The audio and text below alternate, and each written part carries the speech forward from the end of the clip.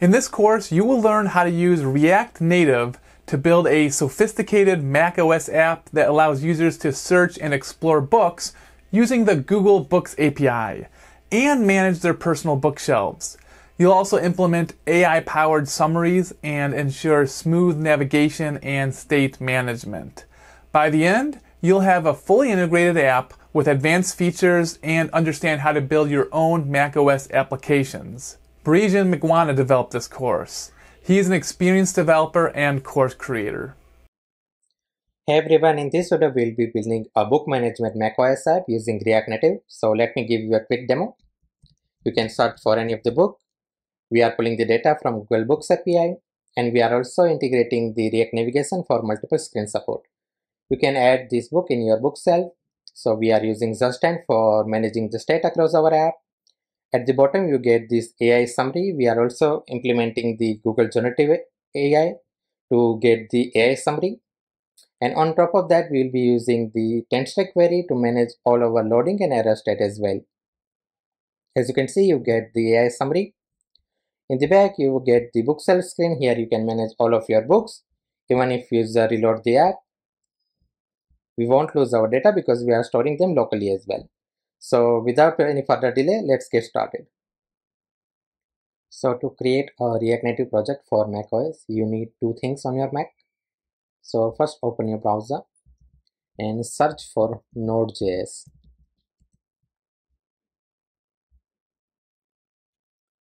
Download the Node.js. Alright, once it's downloaded, just open the package, continue, and install.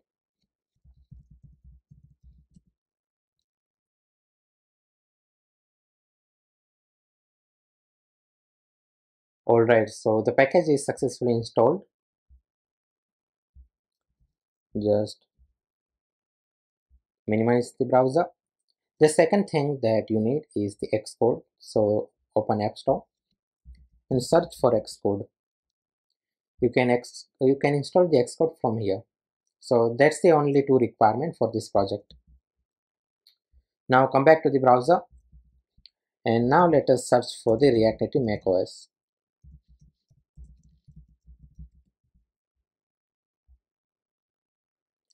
Alright, so this is the main GitHub repo. It's from the Microsoft, and it's actually a fork of React Native. So let us go to the documentation. Here, build for macOS. Alright, let us copy this command to initialize our project and open your terminal.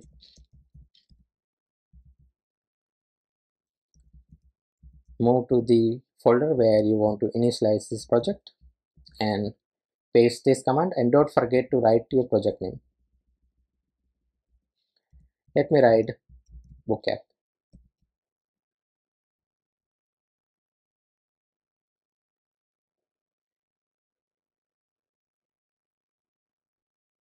It will take some time.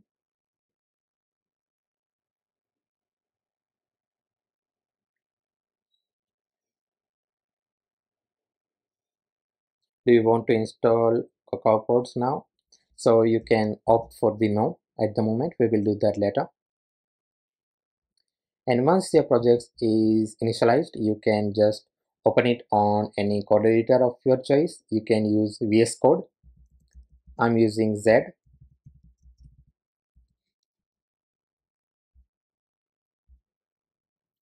Alright, so this is our project. Come back to the documentation. Now we want to install the macOS extension. This part is most important.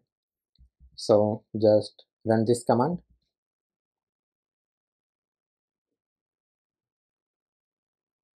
And if you encounter this same error, just scroll through the error and copy this command right over here.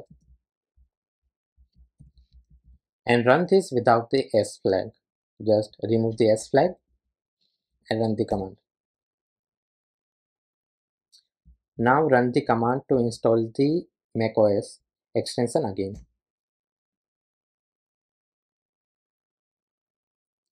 As you can see, it's successfully installing all the dependencies. If we come back to the browser, this is the command to run the app. So we will just copy this and go to the packet.json, and we will add one more script, Mac, and paste it over here.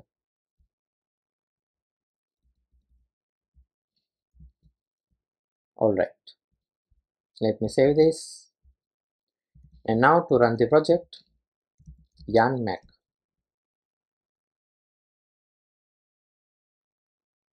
Okay, so it started the Metro bundler, as you can see over here. And here we have our first macOS app. As you can see, it's running natively on our macOS. So come back to the code editor. So I'm going to close the app for the moment while we make some breaking changes. Alright. So first we will create a source folder. Let's name it src. And move this app.txx file into src folder. Delete everything. Create a new folder. Let's name it screens. At the moment we only have one screen, and later on the video we will implement the React navigation to support multiple screens. So let's name our first screen as home screen.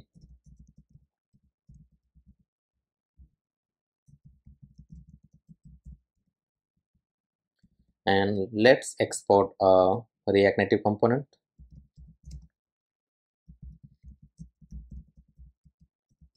You can use snippets for it.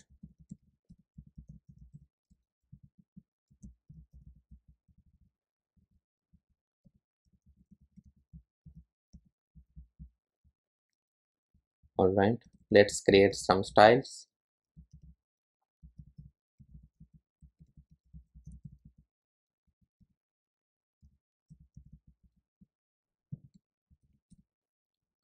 Let's create a style called container. It will be flex 1, so it covers the entire screen. And let's provide the background color. Alright, it will be a dark background.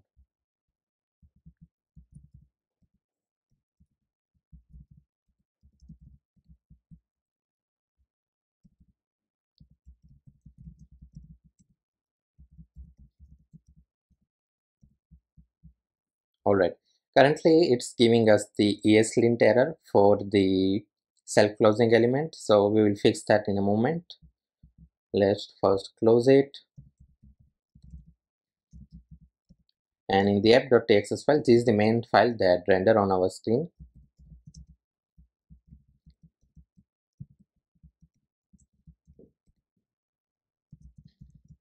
We will simply return the home screen here.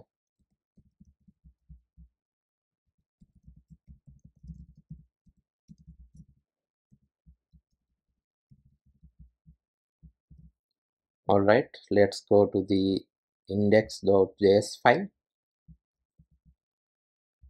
Here, let's import it from the src app. Alright, that's it for now.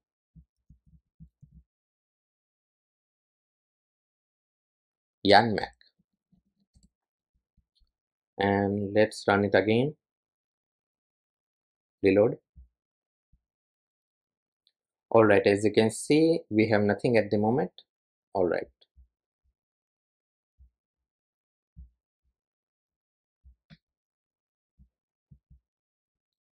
Alright, let's create our first custom component, SearchBar. In the src folder, create a new folder called components. We will put all our custom component in this folder and create a new file called searchbar.tsx.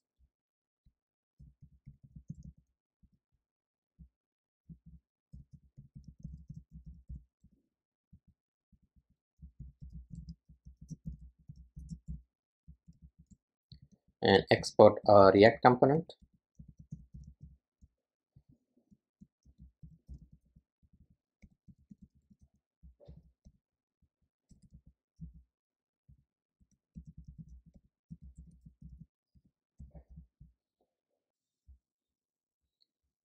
Let's go to the home screen.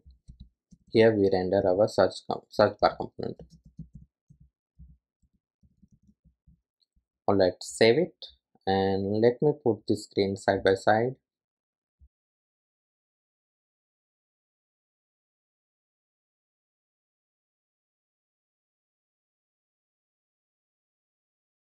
Let's import text input to take user inputs. Provide some style over here.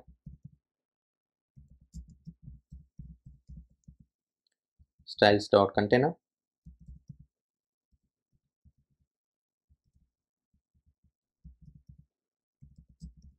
Let's say style.input.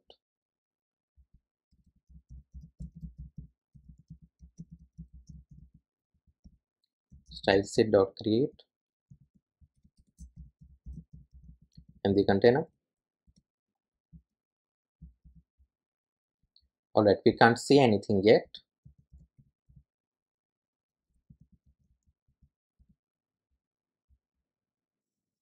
Alright, in the input, let's provide the background color white. As you can see, we have our text input. Let's provide some padding. Let's say 15. Alright, now we can see. Let's increase the font size to 15. Let's add the color black. Alright, this is our input. Let's provide some placeholder text. Search books.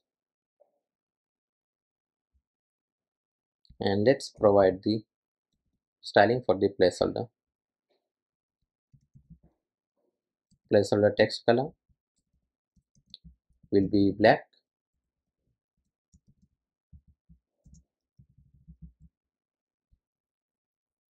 Alright. Now let's import pressable. Using pressable, we can create buttons. Let's add the text. Let's say search.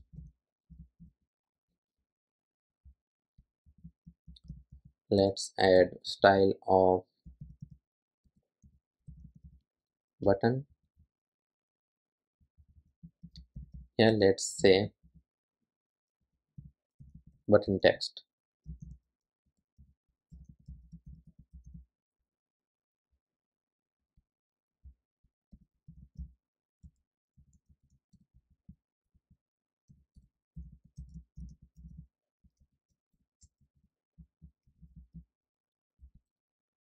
Alright, here we have button.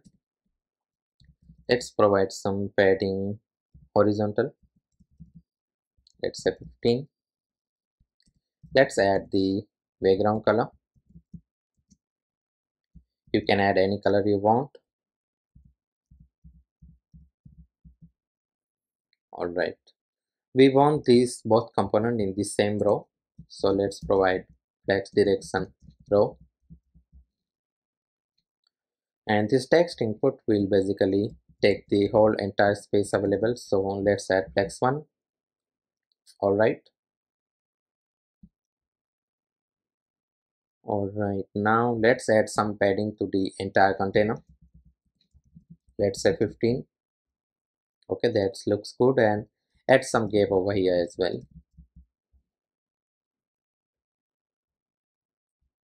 Let me reload this one. Alright, let's add some border radius of let's say 10, maybe 15.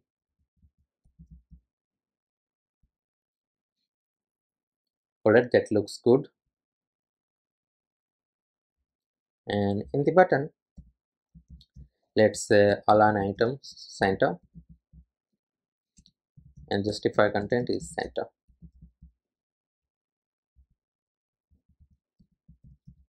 Let's increase the font size to let's say 15, and add font weight to make it a little bit bold. Let's use text transform to capitalize. Alright, let's add some border radius of 5, let's say. We want to add it to the button container. Alright, let's increase this gap to 20. And here in the button, let's add padding horizontal to 20. And we decrease the border radius to 10. Alright, so now we have our first custom component for the search bar. Here we can search for the book. Alright, now let's talk about the Google Books API. Go to your browser and search for Google Books API.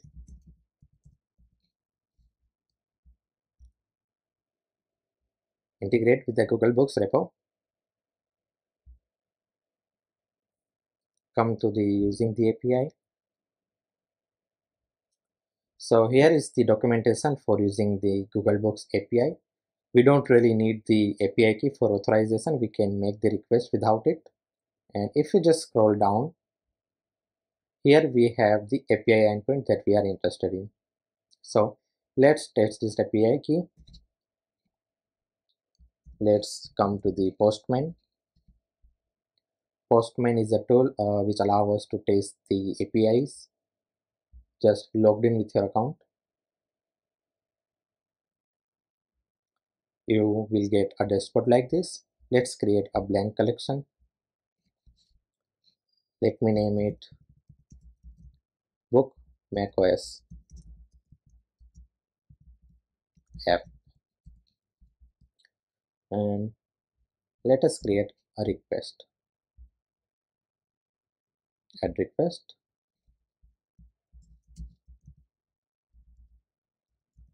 Search books,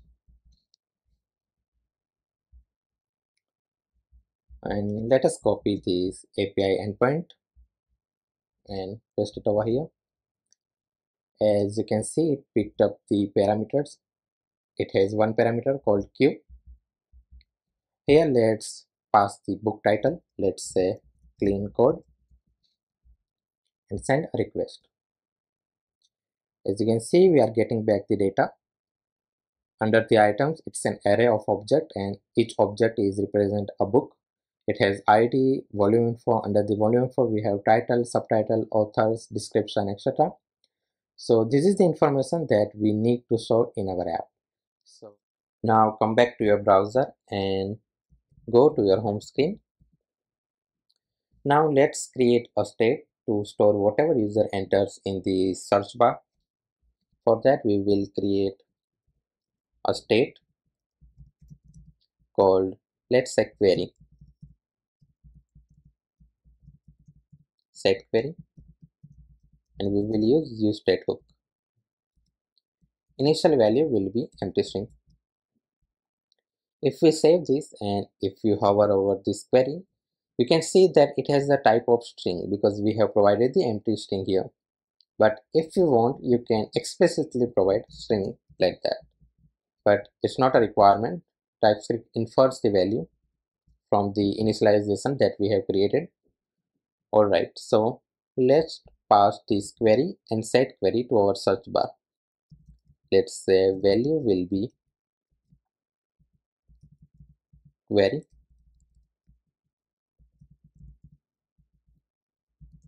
and set value function will be set query. Now let us modify the search bar to provide the props. It will take props and the type will be I search bar. I prefixed it with I because we are going to create an interface.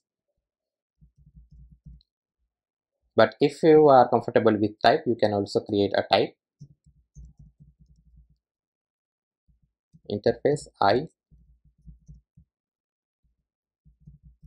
search bar. At the moment it will have two types. Value will be, let's say, string, and set value. If you go back to the home screen and hover over this, you can find the type of the set query, so we can use that. It has react dot dispatch, react dot set action, and the type will be string. You don't need to memorize this, you can just find out from here. Just hover over the element and you will see its type. Alright, and props. Let's destructure it over here. Value and set value. So our value will be the query, and whenever user changes the text, we want to set it to the query. So we'll pass the set value over here. Alright, now let's install a library called Axios. You can also use fetch to make the API calls. Simply do yarn add Axios.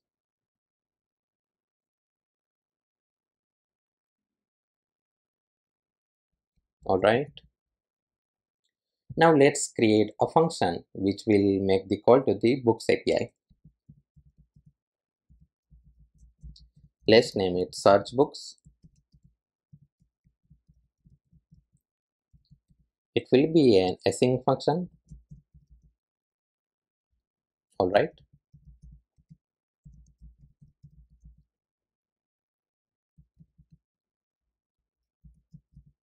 Axios.get. Here we will pass the API endpoint.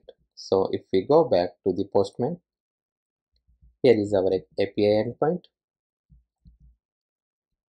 and we will provide the query in params.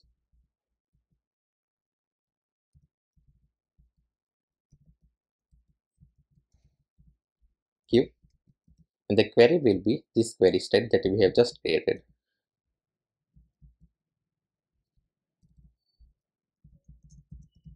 And simply return the data. But if you see this in Postman, the data holds this one object, but we are not interested in that object, we are interested in the items array. So we will actually returns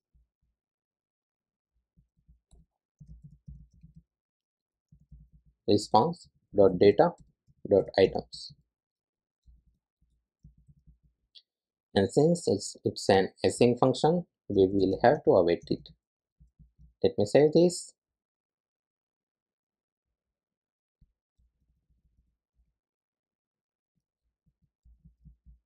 Alright, now it's fine.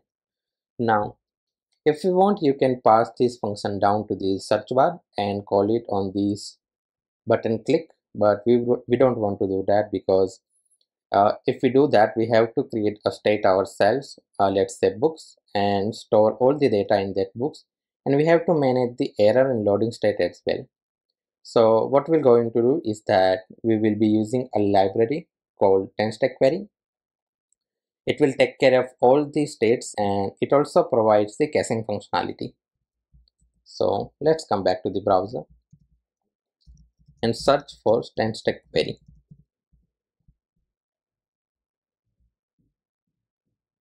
Alright, read the docs. Go to the installation. Here you can see the yarn command. Just copy this and paste it over here. It will install the React query, which is also known as the Tanstack query.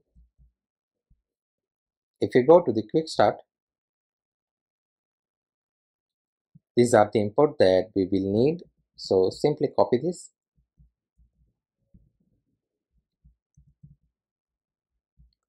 Alright, Now go to the app.txt file, which is our entry file, and paste the import here. As you can see, we need to create a query client. So let's just copy this and create a query client. After that, we have to wrap our entire app in this query client. So let's just do that.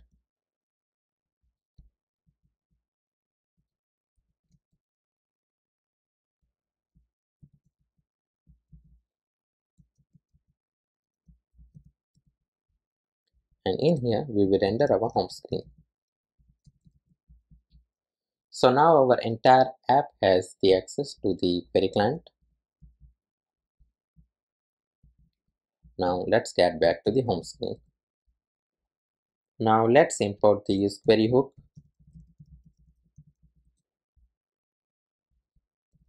And we will call this hook here. Now let's pass down the query key.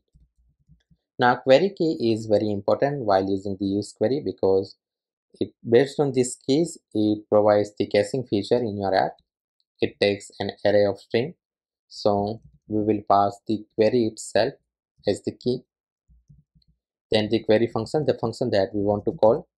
We want to call the search books function.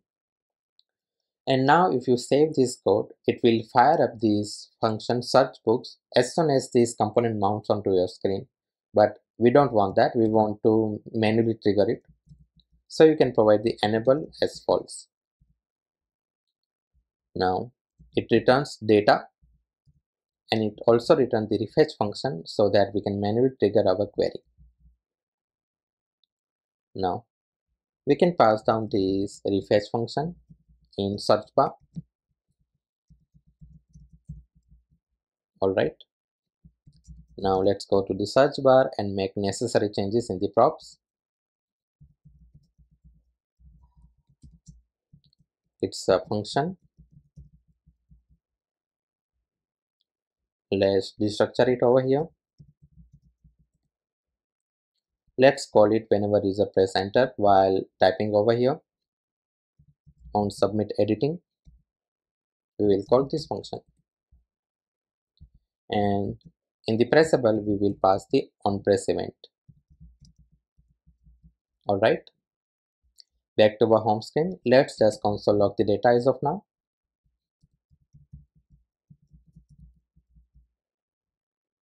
Alright.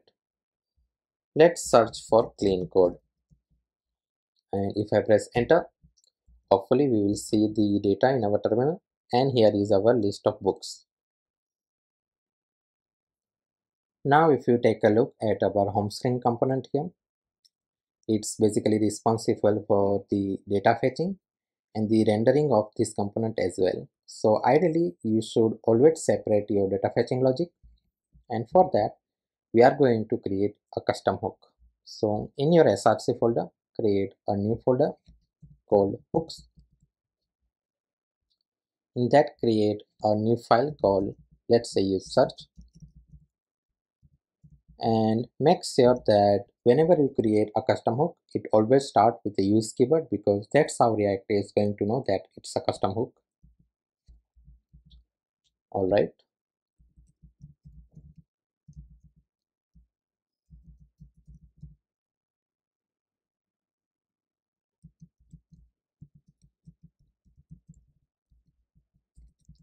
Let's export it.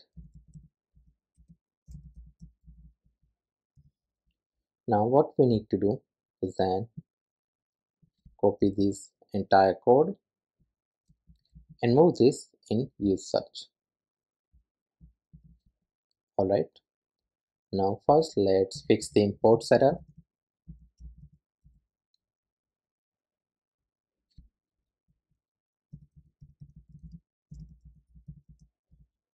Alright.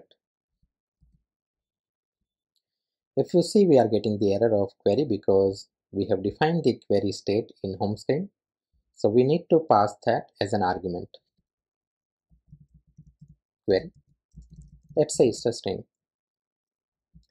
Let me just save this and we don't want to destructure it over here. We simply want to return the entire result the use query returned us. Alright, come back to the home screen. We don't need this function here anymore.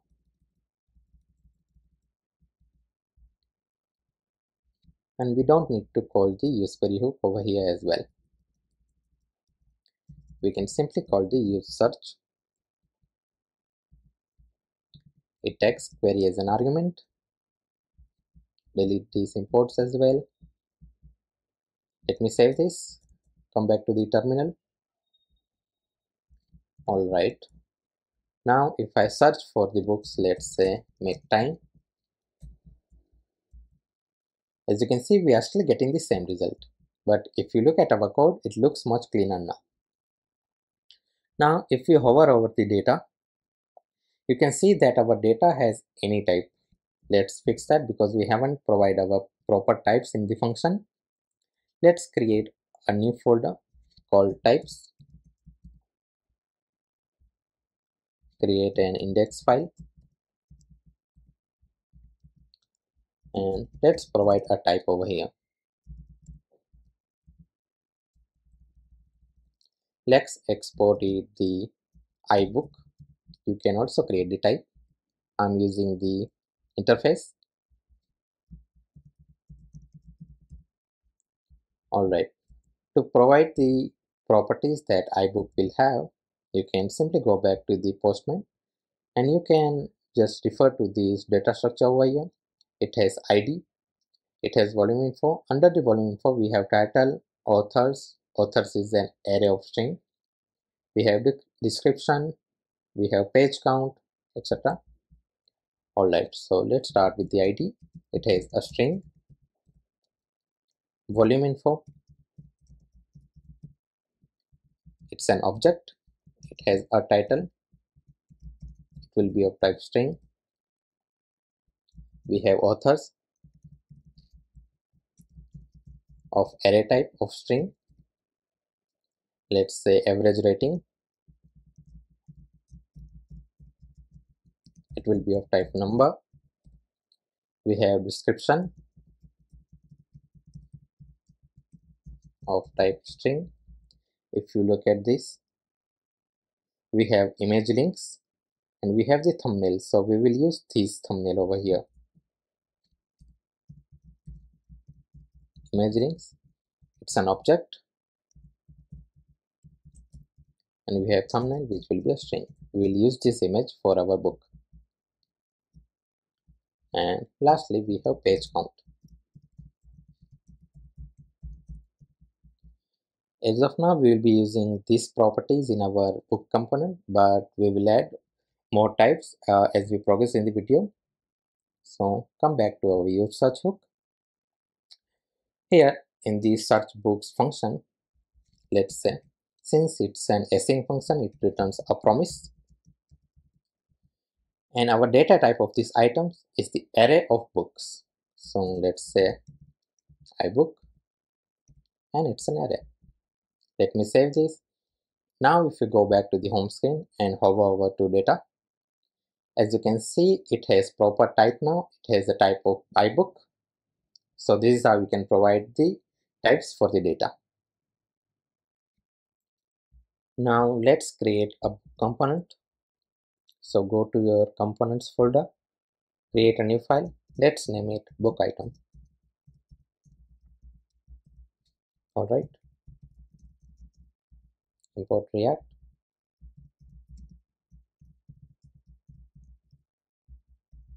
Let's just return a view.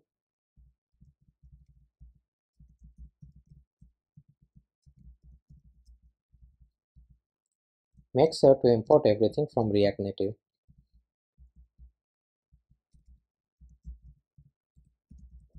Export default book item. Now let's render this book item component in our home screen.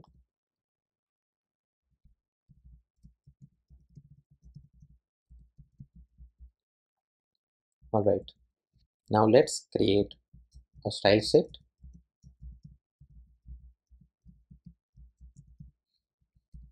Dot create.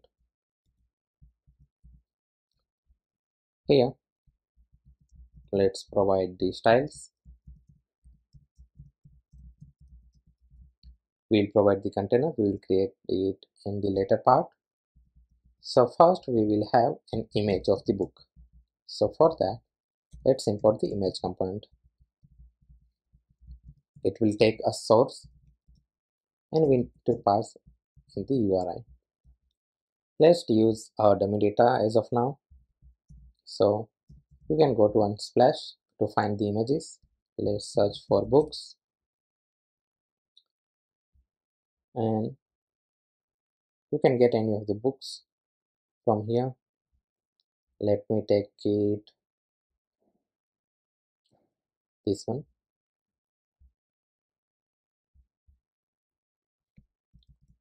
Pass it down over here. Let's provide the style. Alright.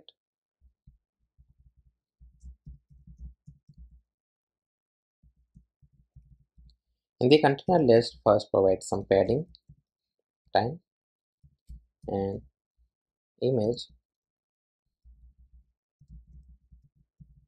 Let's provide the width of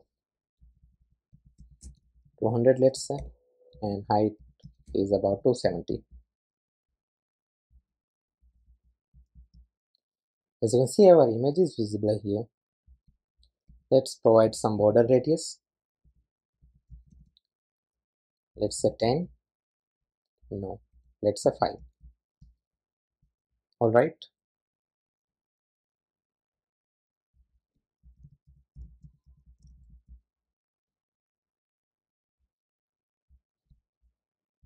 Alright, let's create another view. In this view, basically, we will display all the information regarding the book. Let's name this info. Here, use the text component to show the title of the book. Let's say the title of the book is clean code. Let me save this and you can see we have clean code over here. Alright, let's provide some style. It will be title. Now we want all the book information in the same row as this book image. So what we will do is that in the container we will provide the flex direction row. Let's provide some gap.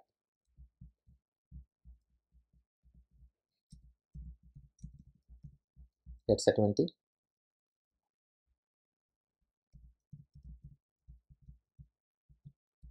This is our info.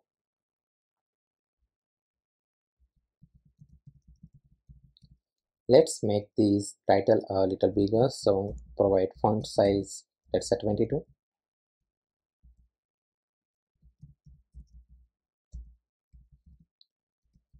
Font weight 500.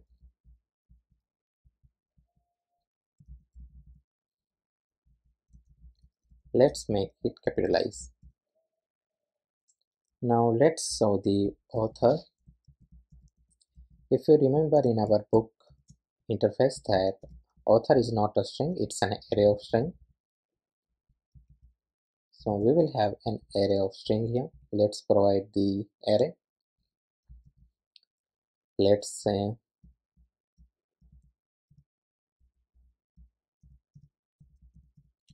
Robert Martin. Whatever the array we will have, we will join that. So it will convert the array into a string and we will join it with the comma. Let me save this.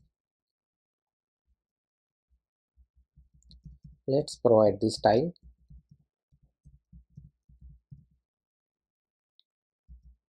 Authors.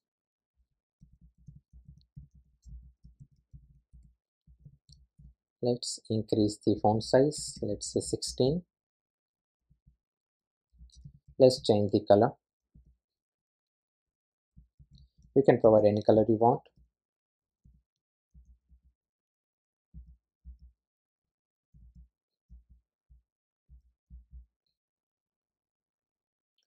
Alright, in the info, let's provide some gap. Let's say 12. Alright, so there's a gap between each component in this info container. So we have the title, we have the authors.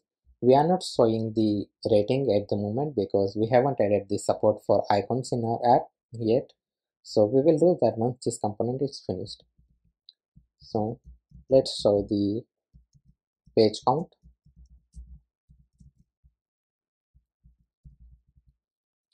Let's say 350 pages.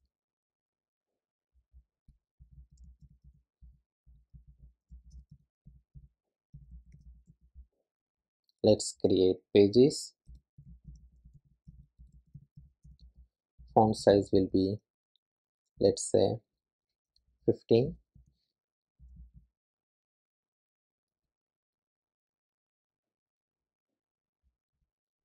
Just copy this and we will display the description here.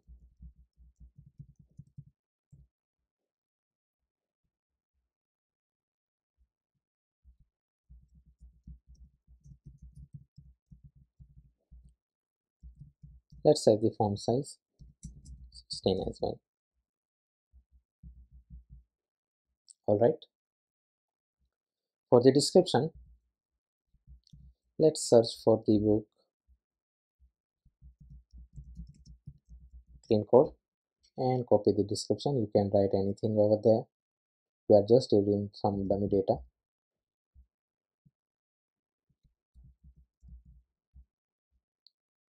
Alright,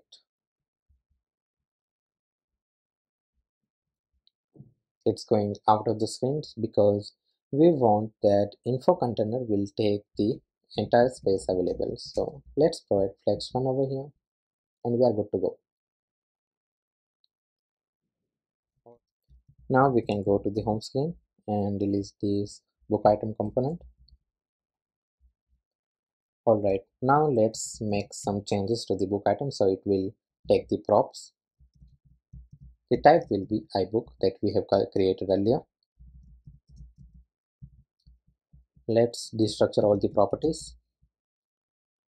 We have the ID, we have the volume info, and in the volume info we will have all the information that we need over here. Let's say volume info. First we require the image, so image will be in the image links. In the URI you can provide the image links dot, it will have a thumbnail. Now not all the images will come with the image, it might be undefined for some of the books, so for that we will pass the default image URI. So if the thumbnail is not available, it means that if the thumbnail is undefined, then image component will use this URI to show the image. Now second we need is the title. We can show the title over here.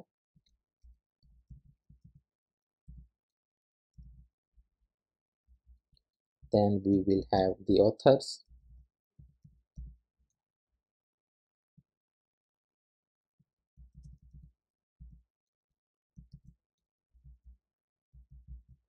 Alright. Then we have the page count.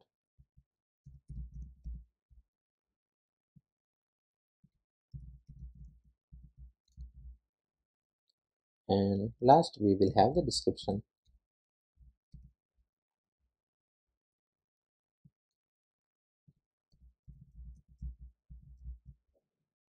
Alright, we are good to go. Now let's use flatlist component from React Native. As the name suggests, we use the flatlist to render a list. First we need to provide the data itself. It should be an array. Then what we want to render item. It gives us the item. This item represents each element from the data array. So we just need to render the book item. Now we need to pass all the properties that the item object holds. So we will use the spread operator to pass all the elements as well. Alright. item. Now the third prop is key extractor. So each element in the data array must have a unique key so that React can provide the caching functionality under the hood. So in our case, each book has a unique ID.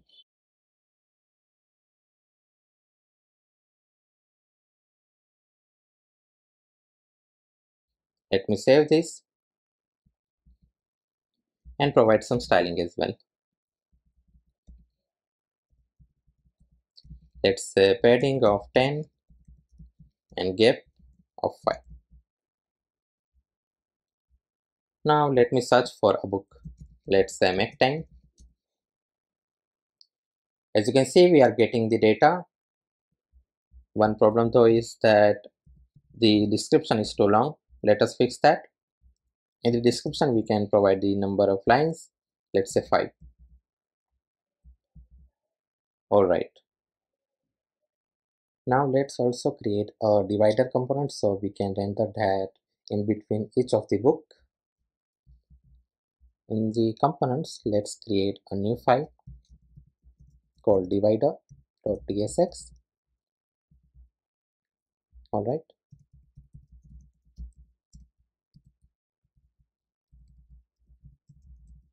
It will be a simple line.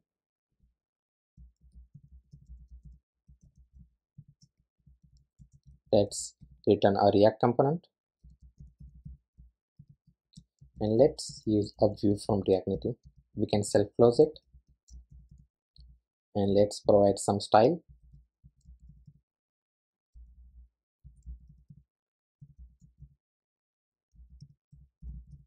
Let's name it container. And let's create the style sheet.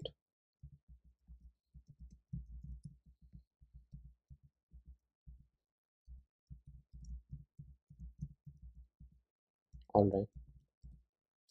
Let's provide the height of just 1. Background color. You can provide anything you want. Let me provide the white. Let's give the width of 95%. And we want this to be center. So align cell will be center. Let's export it.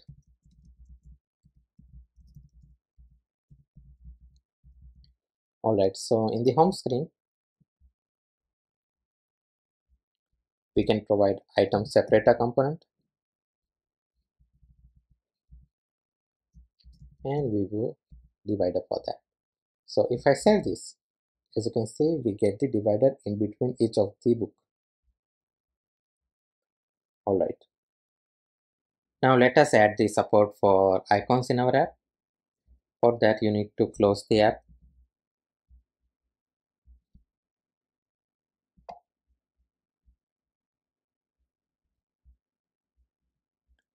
Alright, come to the browser and search for React Native vector icons.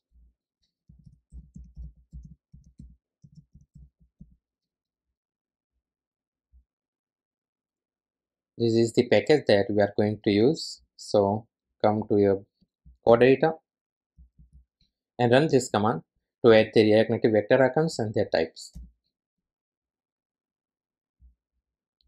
Now if you scroll down to the docs, so browse through your node modules and find the React Native vector icons.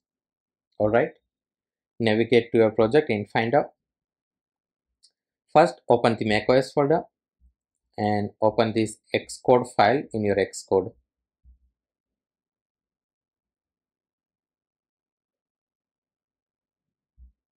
Alright.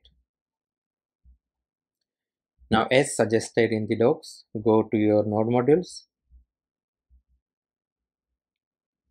Find the React Native vector icons folder. Here it is. And here you will find a fonts folder. Here it is. Alright, just drag this folder into your book app. And select book app macOS, not the iOS, and create folder references.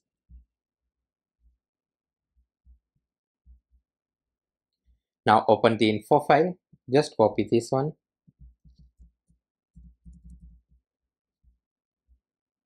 Under Book App macOS, open the info file, right click over here, add new row and paste. Application fonts resource path, and for the value just type fonts.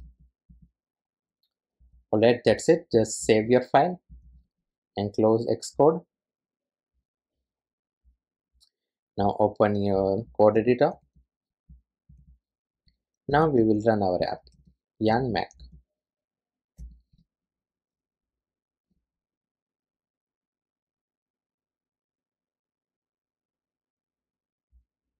Alright, you can come to your browser and in React Native vector icons,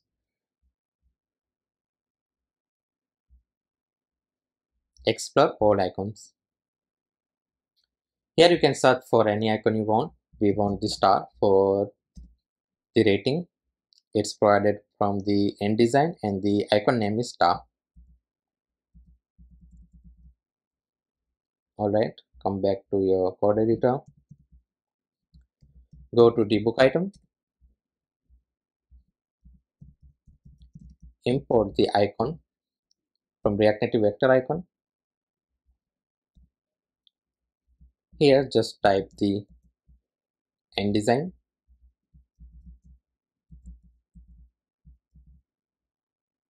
You don't need the curly braces. Alright, let's use this here.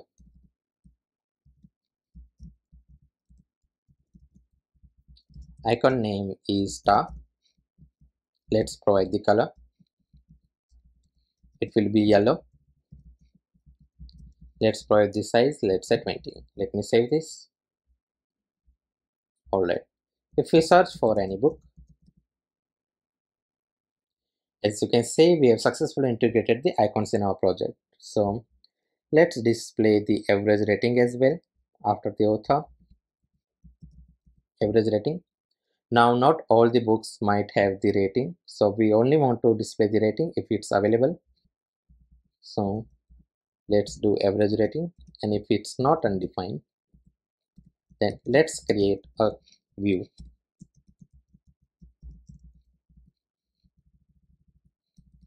And under this view, let's copy this and paste it over here. Let's provide the text.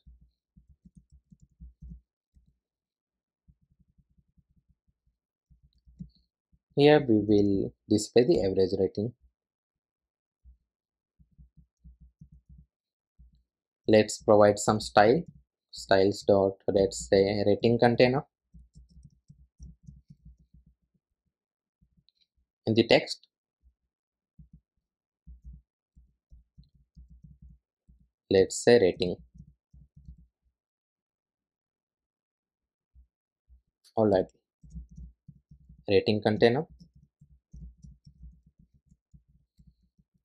We want these to be displayed in the same row. So let's say flex direction will be row.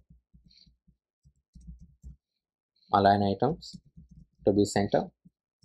Let's provide some gap of, let's say, 5 and provide the rating as well.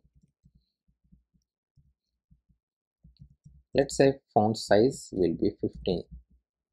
Let me save this, and if you look at this, as you can see, the clean code has 5 rating. The clean code in Python doesn't have a rating, so it doesn't render it here.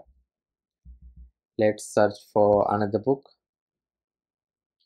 Let's say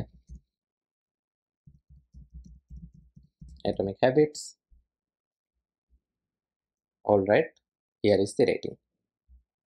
Now let's add the icon in search as well. Just type search. We can use from the feather.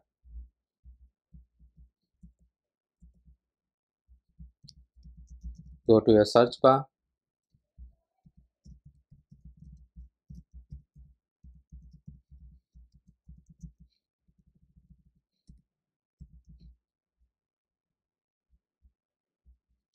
Let's just copy this from the book item.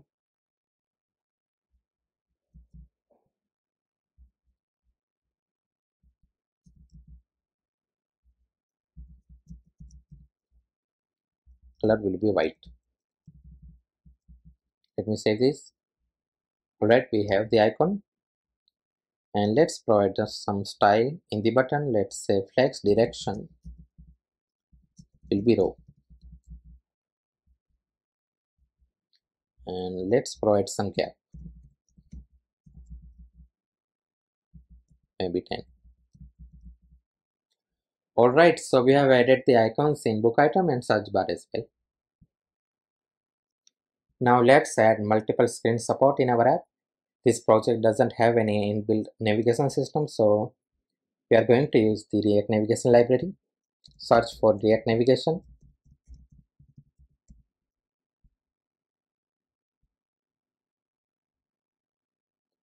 There are multiple dependencies that we need to install. First of all, copy this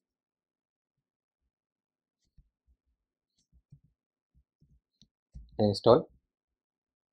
Scroll down. Installing dependency into a bare React Native project. Copy this command as well.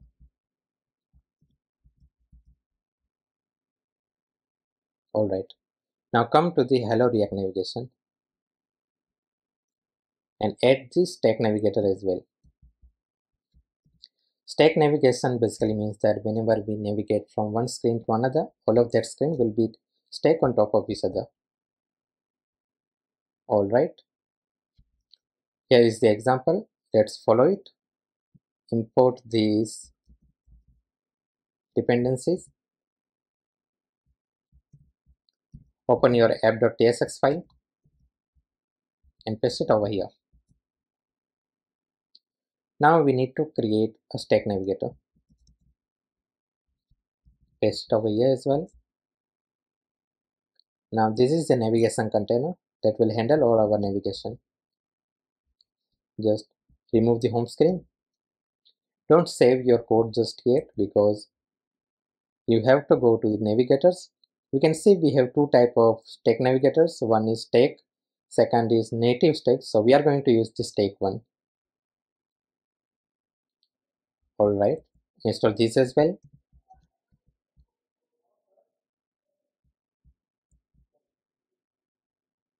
Now install the React Native JSON handler.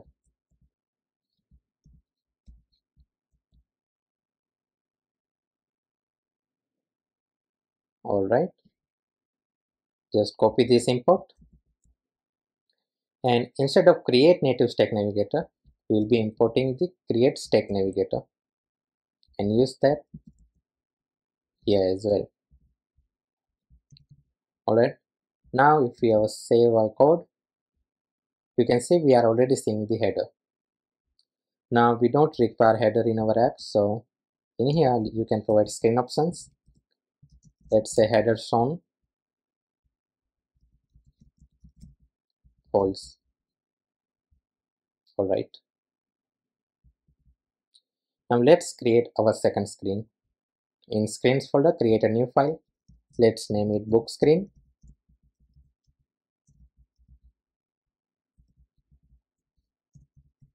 Import React.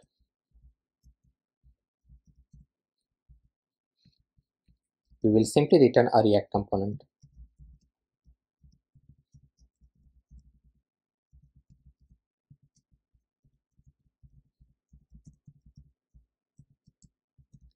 And create a view.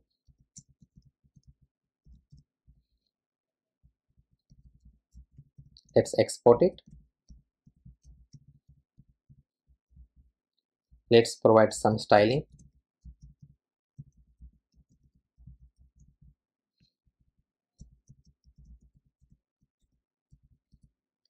Let's create object called container. Let's do flex one. And for the background color, we will be using same as the home screen. So let me just copy from that. Let's provide this here.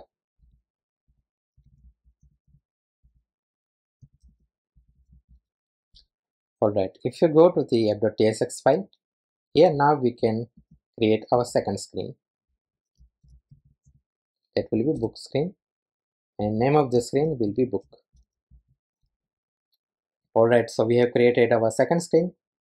Now let's navigate from the home screen to this book screen.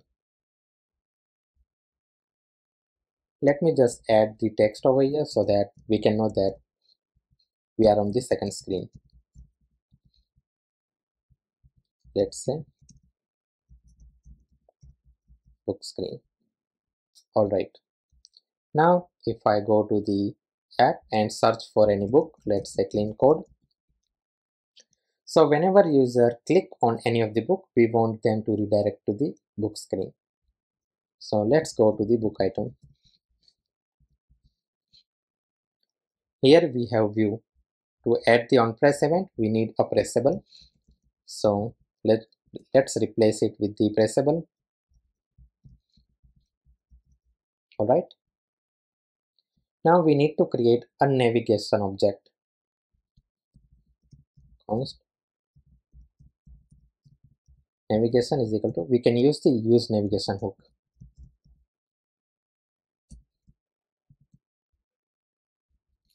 Now onPress event will provide a function. Let's say navigation. Then we can use navigate. And here we need to provide the route name. As you can see, the route name is book. Let's say book. Let me just save this. Alright. Now if I click on the clean code, as you can see, we are redirected to the book screen. So whenever user click on any of the book, we need to pass the book ID from the book item to the book screen, so that in book screen we can use the book ID to make request to the Google Books API to fetch the information regarding that specific book. So come to your navigation, and here we can pass the book ID, and what we need to pass is the ID. Alright. Currently we are getting these TypeScript errors, but don't worry about it, we will fix that soon. Now we want to receive it in book screen. Here we will use another hook called useRoute.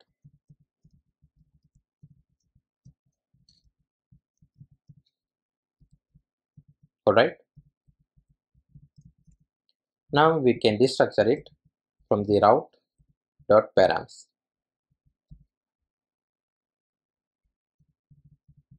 Book ID. Let's add question mark because it can be undefined because we haven't provided proper types yet. Let me save this, and here in the book screen, let's say book ID, and display the book ID as of now. Let me save this. In your app, search for any of the book, let's say deep work, and if I click, as you can see, we are successfully getting our ID here. Alright. Now let's come back to the browser and search for Google Books API again.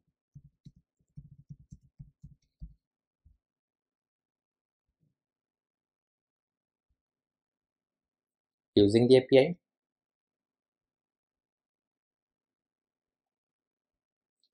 So previously we have used this API endpoint to perform a search. It returns a set of books, but now at the moment we need only one book.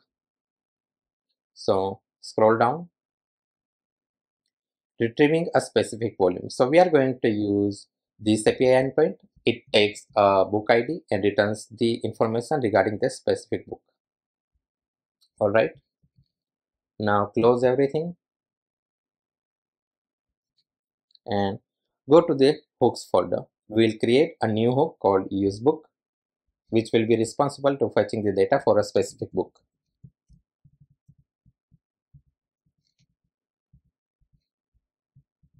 Alright.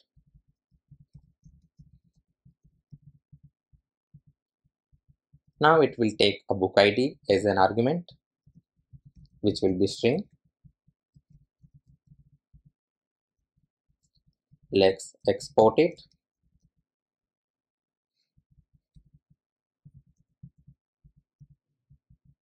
Alright. Now let's create a function. Let's say get.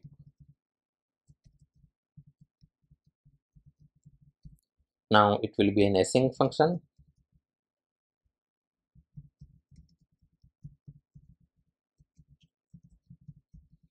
we will use Axios. Here we will use this string interpolation, and instead of the volume ID, let's provide the book ID, and we will return response.data. We can also provide the return type. It's an async function, so it returns a promise with the type of book. So we can use the book interface. Alright, now we will use the use query and simply return the result.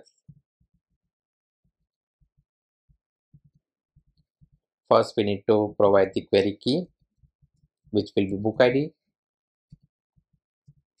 And second is query function. We want to execute the getBook. Alright, it looks good. Now let's go to the book screen. Here, once we get the book ID, let's make a request to use book, passing the book ID. It returns the data. It also returns the isFetching.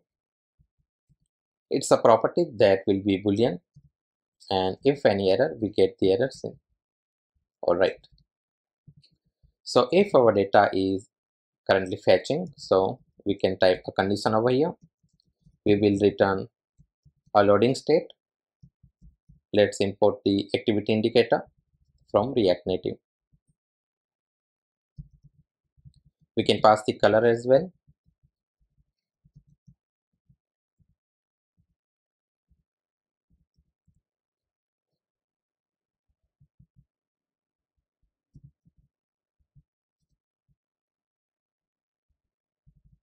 If we get any error,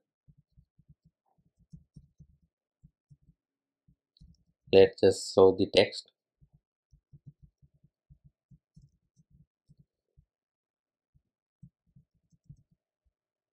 And finally, let's console log the data. We are getting these yellow warnings. It's because of the ESLint, and we will fix that soon. Alright. Now let's go to the home screen because we also have a console log there. Let me just remove this and go to your terminal, clean everything. In your book app, let's search for book deep work. Alright, if I click on deep work and go to the terminal, you can see we are successfully getting the data from Google Books API. Alright. Now if you can see, we are getting some ESLint over here and over here. To fix that, go to your .ESLint file, and here just simply paste this line of code. It will take care of it. Alright.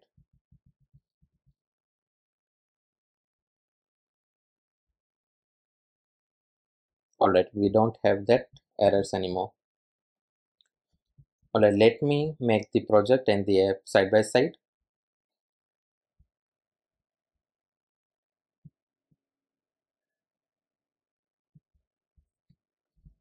Alright, now let's go to our book screen and work on that. Here first we need to render the scroll view instead of the view so that we can get the scroll bars.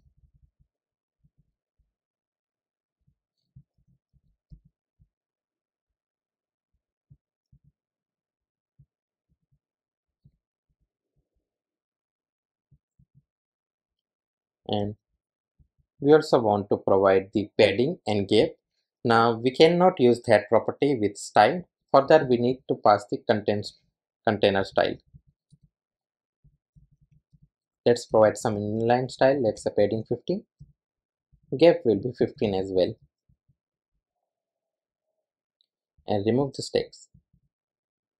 Now we can go from home screen to the book screen, but we don't have any way to go back to our home screen. So let's create a back button.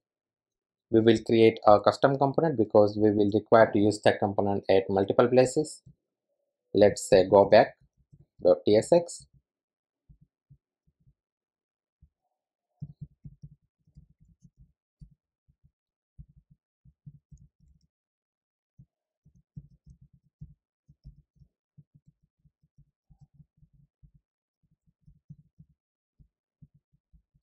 Let's create a pressable.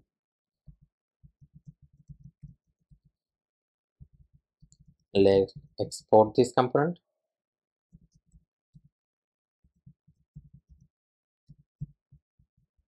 and render it over here.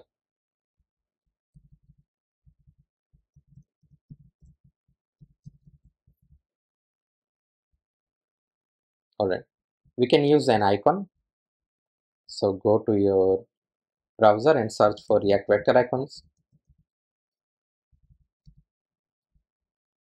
We can search for symbol for back. You can use any of the symbol. Let us use this one.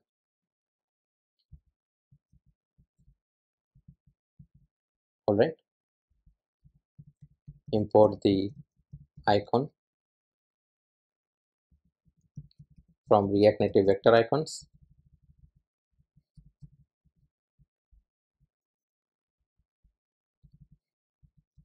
And display it over here.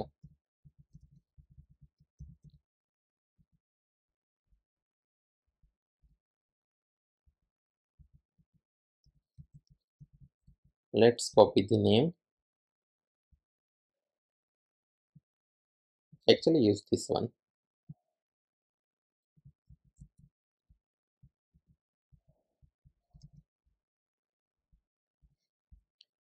Now we can provide the size.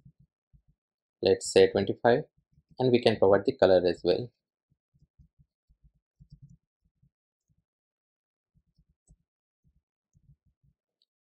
Let me save this.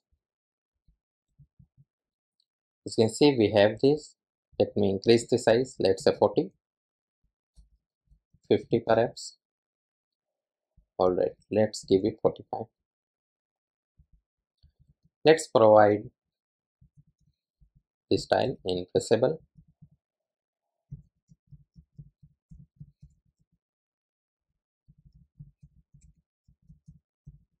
Let's create a style sheet.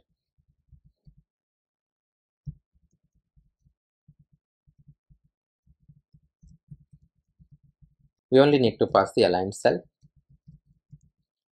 flexa, so that it only covers this much area.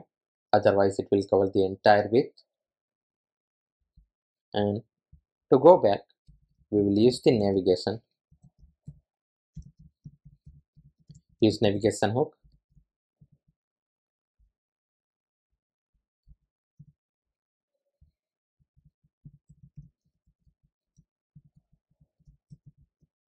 Navigation dot go back.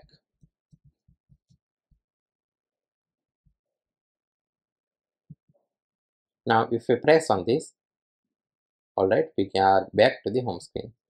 Let's search for another book. Let's say clean code. Alright, it works fine. Let's come back to the book screen. Now we are getting this data from the book hook. So we can use this data to render the book item component. Since it's a custom component, we can reuse it data. Now one problem is that we don't want to render the description over here. So what we can do is that we can render it conditionally. Let's go to the book item.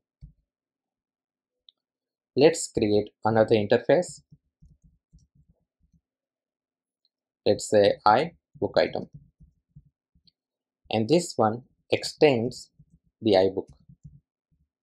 In TypeScript, an interface can extend another interface. So this iBook item interface will have all the properties from the iBook, and additionally we can provide another items. So let's add its description property.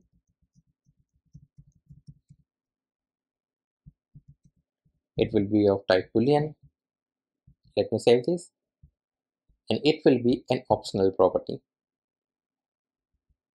Yeah, let's say iBook item.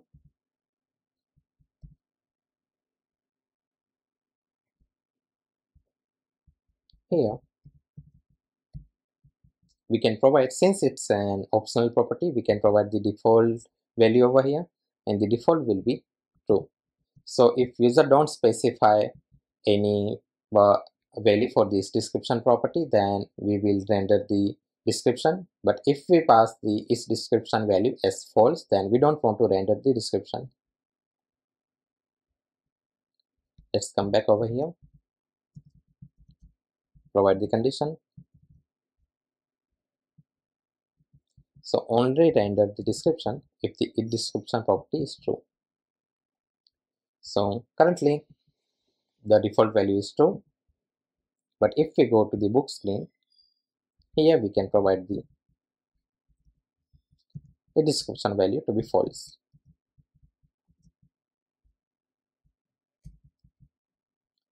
As you can see, now we don't have the description in the book screen, but we have that description in the home screen.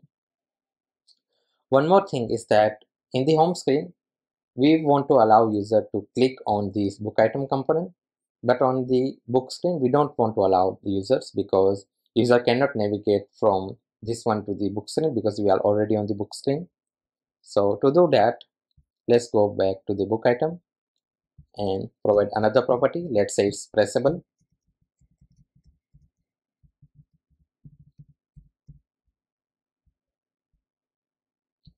It will be also optional property, and by default it will be also true. So by default user will be allowed to click on the book item, and here in pressable we can pass a property called disabled.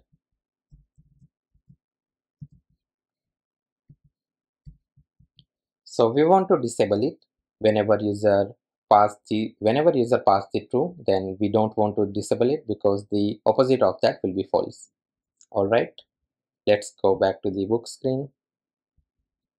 Here if I press the pressable as false,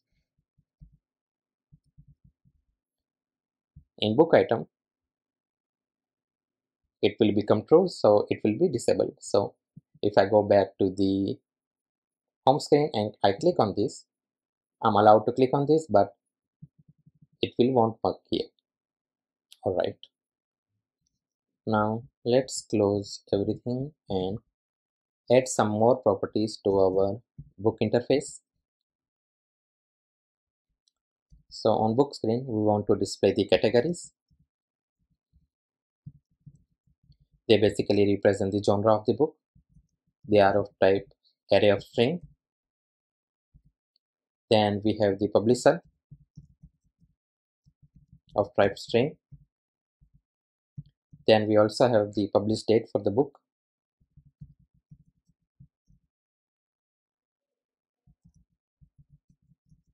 It is also type of string. Then we have a preview link. So we want to allow user to view the information about the book outside of the app as well.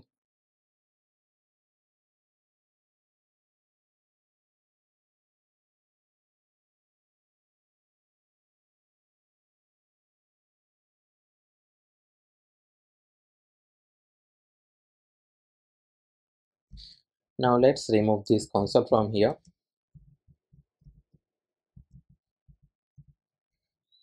and restructure everything from data. Now we can provide here the exclamation mark, and by providing this mark we are telling the TypeScript that we know for sure that there will be data available. First, let's destructure the categories and work with it. Let's first create a view.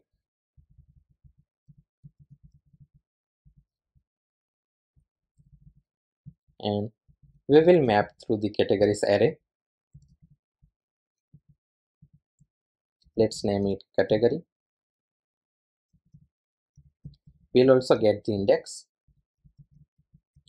and let's render text.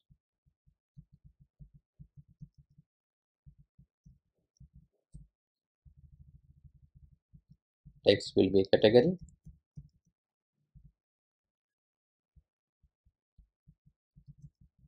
Let me save this. And here we need to pass the key.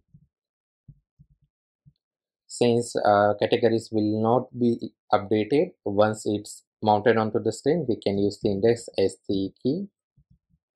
Let me save this. Here we are getting the genre of the book.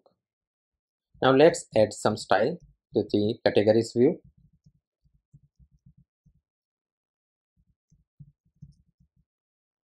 Let's add some style in text as well.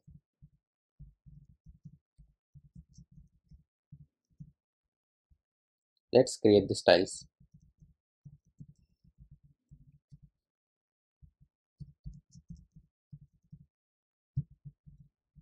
Alright, let's do flex direction row. As you can see, it's going out of the screen, so we want to wrap that. We can use flex wrap to wrap. Alright, let's provide some gap of, let's say, 5. Alright, let's do category. Let's first provide the font size, let's say 13. Let's provide the font weight, let's say 500. Alright, let's provide some border width.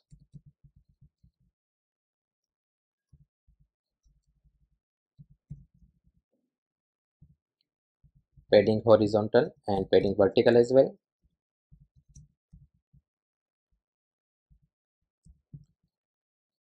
And let's provide some border radius of, let's say, 10.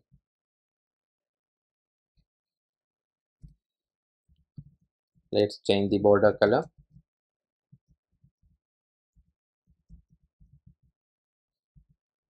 Let's change the color of the font as well.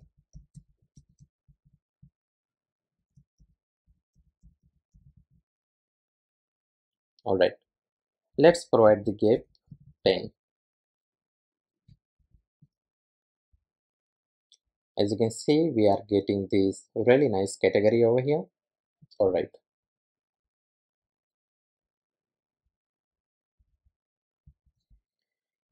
now let's work with publisher and publish date.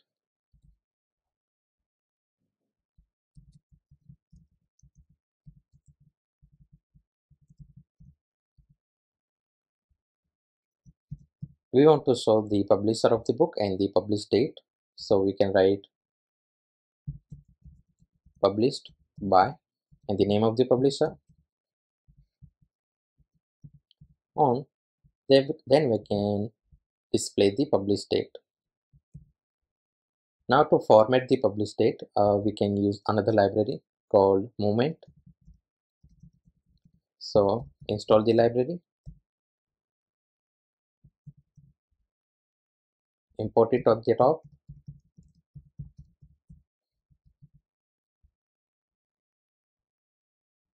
Here we can use the Movement library. Publish date, and we want to format it. You can see the documentation to see various format offered by the Movement. As you can see, published by the publisher name and the date. Let's provide some style.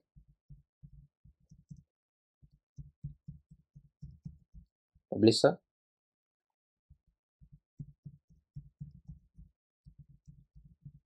Let's just add the font size of 13, maybe 15. Alright. Let me go back to the screen, search for another book. Let's say Deep Work. As you can see, we are now showing the categories, publisher, and the published date as well. Now let's destructure the preview link. Now let's create a button for this preview link. Pressable.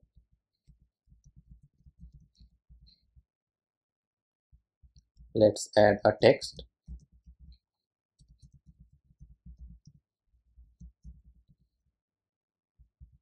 Let's say view. And we will call a function. We'll be using a module called linking.open. Open URL is the function and we will pass the preview link. Since it's an async function, we need to await. Let me save this. So now whenever user click on this button, a new browser window will be open in the Google Books, and we have the information about that specific book. Alright, now let's go back and search for another book. Let's say Clean Code.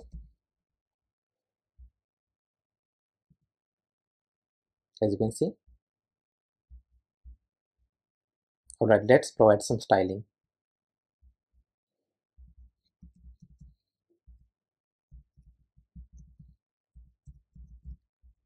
Let's say button.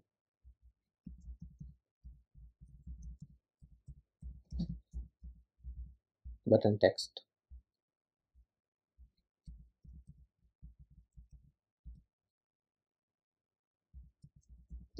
Let's add some border width.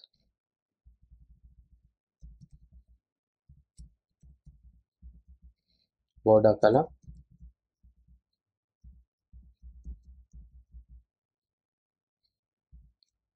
Let's add align self. Text start.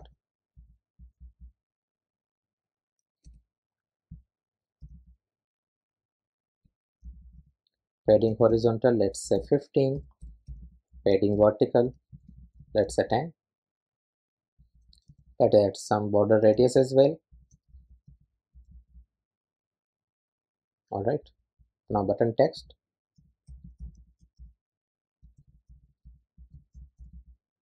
Font size 15. Font weight of 500. Let's make the text capitalize.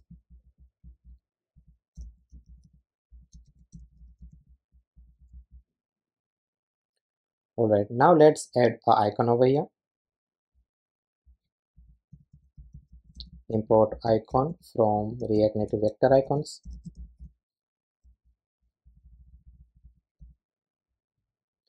Go to a browser and search for React Native Vector Icons.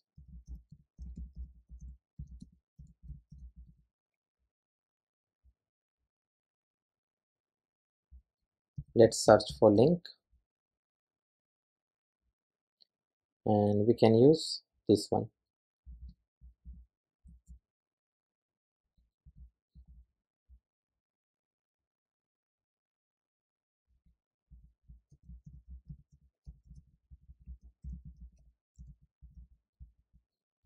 Name will be external link.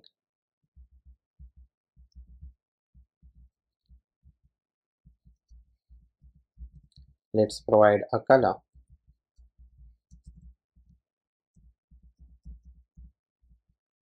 Let's give some size. Let's say 20. Alright. In the button, let's make the flex direction row and have some gap of 10 and align items center as well. Alright, it looks fine. Now let's destructure the description.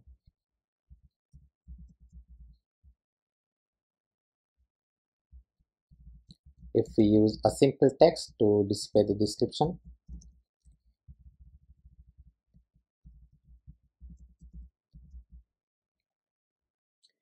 you can see the description has multiple HTML tags, so we can actually use these HTML tags. Go to a browser and search for HTML, actually React Native HTML render.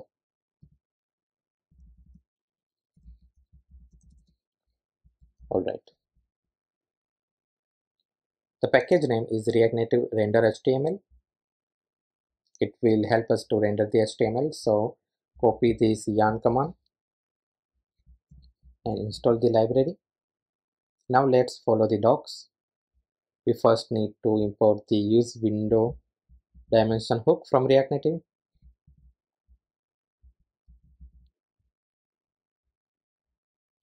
Then we need to get the width out of it. Alright. Now let's import this component.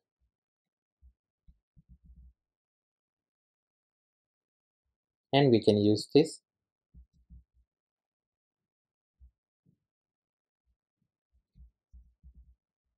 Now if you take a look here at the source, it has our object, and this object has a property of HTML, so we need to follow that. So in the source, let's pass an object HTML property, and the value will be description here. Let me save this. As you can see, now we are getting this list, and some of the font are actually bold, so we are getting this from this package. All right, let's search for another book. Let's say Deep Work. Over here as well, we are getting some styling as well. Now let's provide proper types in all our routes. So go to the types. Let's create another type for our route. Let's name it stack param list.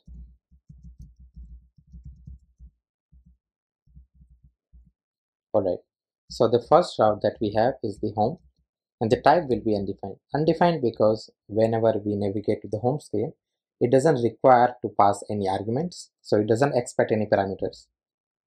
The second one is the book, and it expects a parameter called book ID, which is of type string.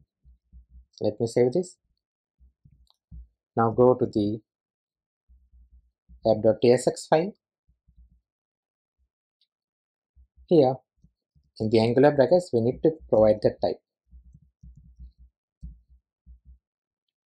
Alright, now if let's say just remove this, it actually suggests me that we can provide the book type over here. So we are getting the TypeScript working. Alright, let's go back to the book item. Now let's create a type here, book screen navigation prop.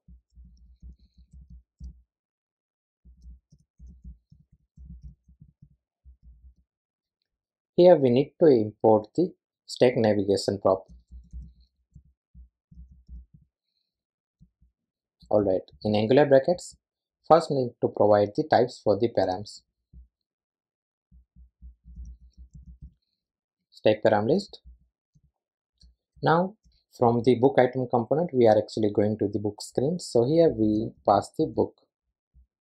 Let me save this. And here in the angular brackets, we can provide this type. Alright, the TypeScript error is gone. If we hover over to the book ID, it's properly typed now. It has a type of string. Now let's provide the type in route as well. So let's go to the book screen. Here we are getting the TypeScript error for book ID. Alright.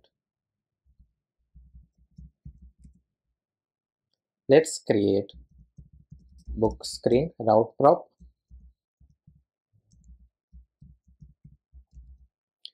Here we need to import the route prop. Here as well we need to add the stack param list. And after that, since this is the route for book screen, here we pass the book.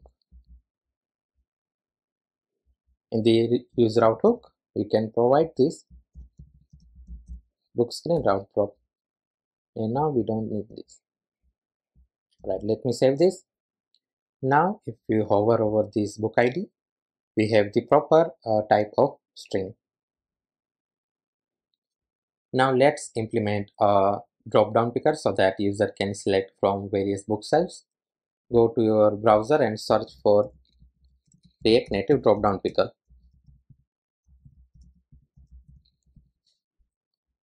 Here is the package that we'll be using.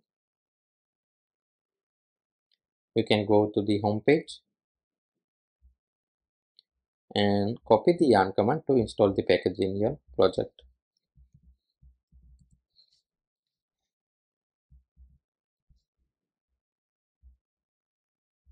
Now you can go to the usage, and they have a really nice example that we can copy. So go to your code editor. Let's create a custom component in components folder. Let's name it select bookshelf.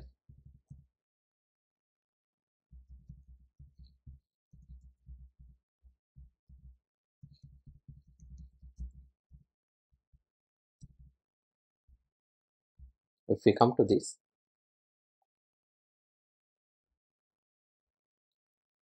let's copy this much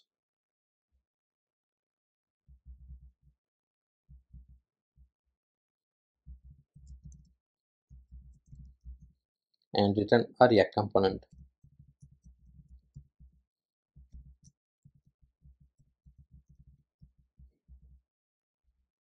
Alright, we need to import the use state, and we also need to import the drop-down picker. Alright, let me save this and export it.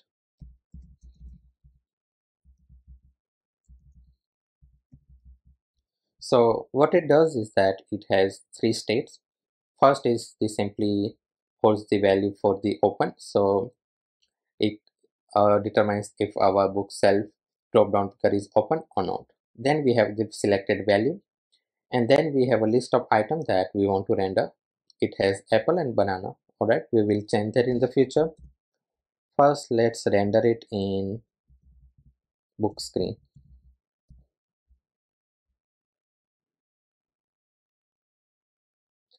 As of now, let's render it just after the preview link. Save this. Alright, here is our drop-down picker. If you try to open it, we get a warning from the scroll view component. So to fix that, come to your select bookshelf component, and you can provide the list mode as scroll view. Right, now you can select any of the value. As you can see, it works perfectly fine. Now let's provide a couple of more props. Let's say placeholder, select bookshelf.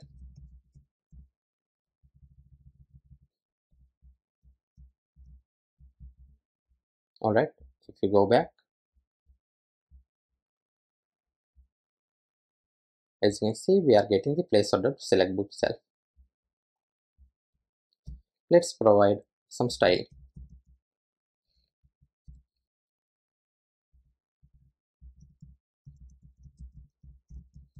And let's create a style sheet for it.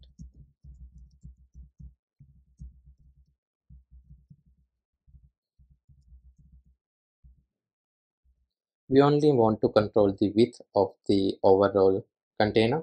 Currently, the width is taking the entire width of the application. So let's create container. Provide the width of, let's say, 300. Alright, it's fine now. Now let's change the data. We want to render 3 bookshelf. So first one is the want to read. Second one is the read. Let's copy this. And the final one will be currently reading.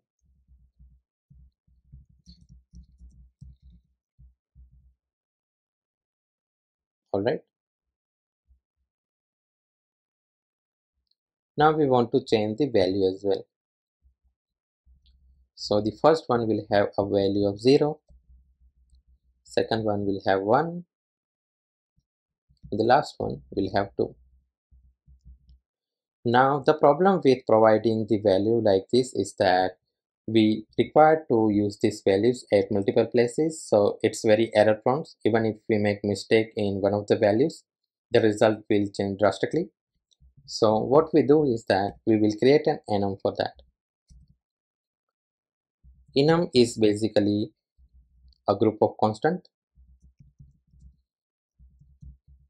Let's name it bookshelves. Okay, so the first bookshelf is the want to read. Second one will be read, and the third one will be currently reading.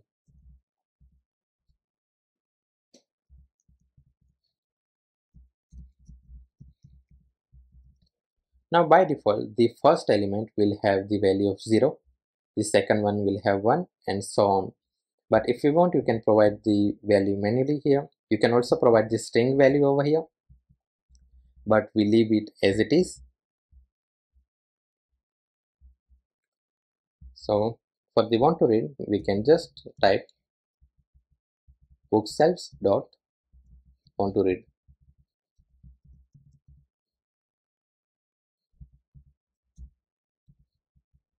This way we don't have to remember which value belong to which bookshelf.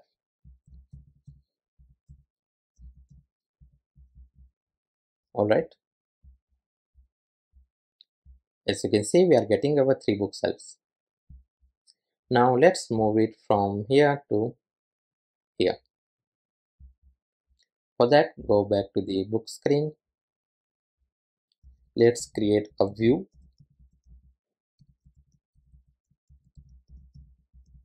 And this view will wrap the back button and the drop down picker.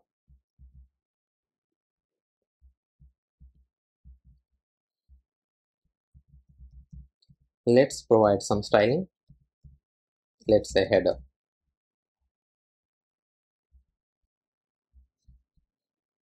Let's create header. We want them in the same row, so flex direction will be row.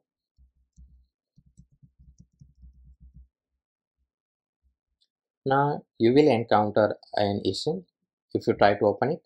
As you can see, our book component is take over to the drop down picker. So to fix that, go to your book item and you can provide the Z index -1. As you can see, now it works perfectly fine.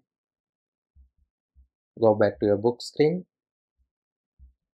Let's do align item center and justify content space between. Alright, now it's rendering at the end of the screen. Alright, now if you open this, you can see we are getting this tick icon. Now let's customize this and provide our custom icon. Let's create a component called tick icon and we will use icon from the React Native vector icons. So let's import it.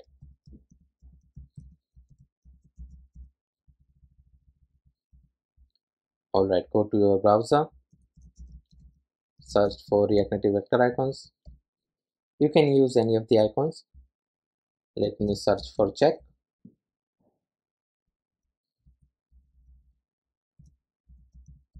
Alright, let's use ntypo.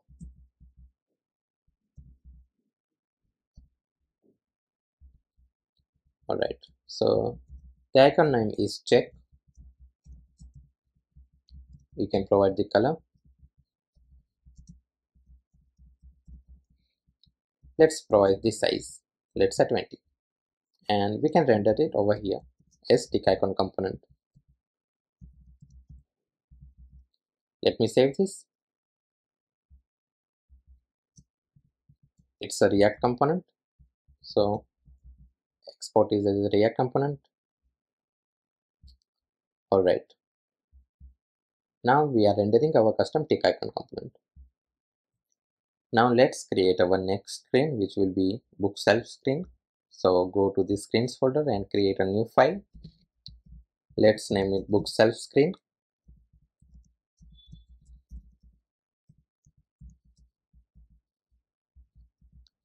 Alright. Let's export a React component.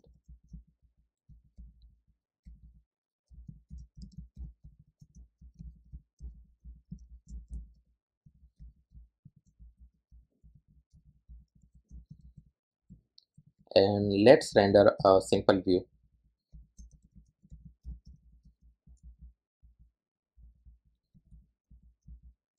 Export it.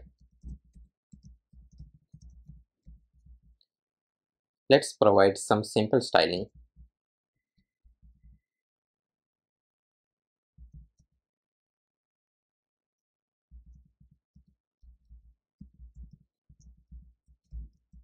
Create a style sheet.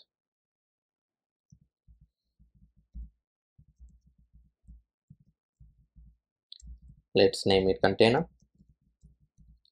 Flex will be 1, so the screen covers the entire space available. And let's provide the background color similar to the home screen. So let me just copy from there and provide it over here.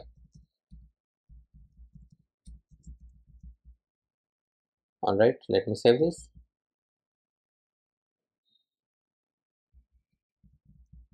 Alright. Now we need to add a route in our types. We already have 2 routes. Let's add the third one, bookshelves. It will be undefined because we won't be passing any arguments there. Now let's go to the app.tsx file and add another route over here. It will be bookshelf screen and name will be bookshelves. Alright.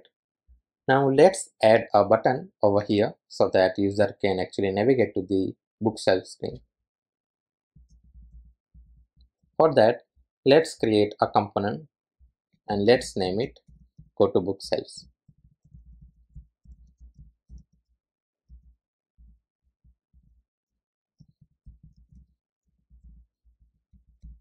We do the same and we will actually render a simple pressable with an icon.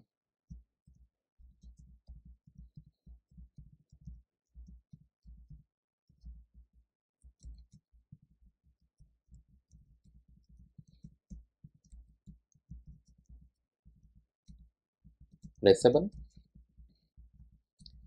Let's export it.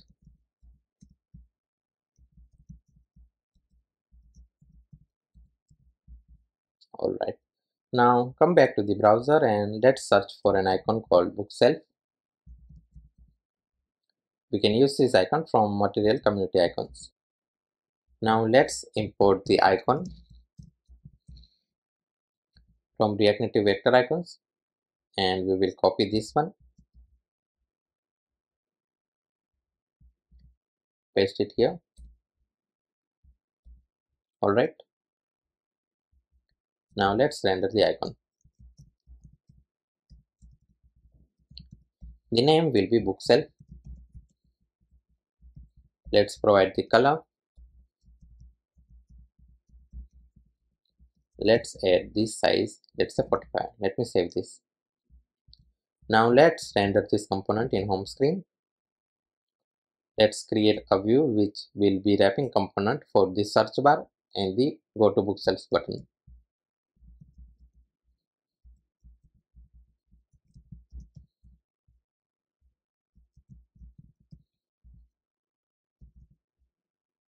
Let's move it. Alright. Let's provide some style.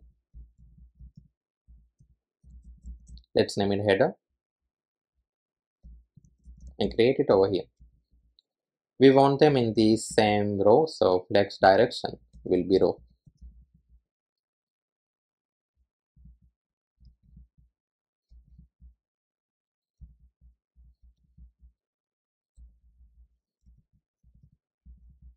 Alright.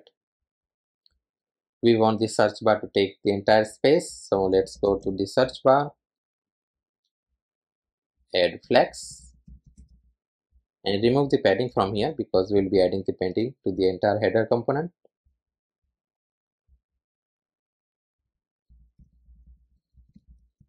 Alright, as you can see, let's add some give.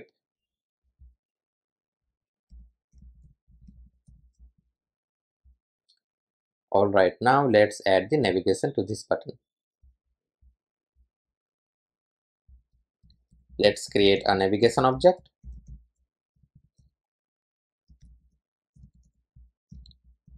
Using use navigation hook. And the onPress event, we will simply pass an function navigation.navigate and the route name is bookshelves. It's giving us the TypeScript error, so let's fix that. We will do the same as we did with the book screen. Let's name it bookshelf screen prop.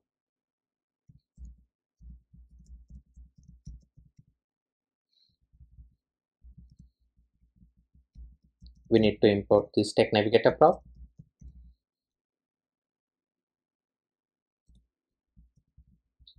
Here, let's pass this text param list. It holds all our available routes. And since we are navigating to the bookshelves, let's pass the bookshelves over here. Let me save this. And let's use this in use navigation hook. As you can see, the error is gone. Now, if we ever go to the book app and let's press on it, we are now on the bookshelf screen. Now on the bookshelf screen, we need to render the segmented buttons group. It looks like this. So we will showcase all the available bookshelves. We have 3: want to read, read, and currently reading, and user can toggle between them. So if you go to the select bookshelf, we have created an array. It holds all the bookshelves, so we can actually reuse it. Let's create a separate variable for it and export it.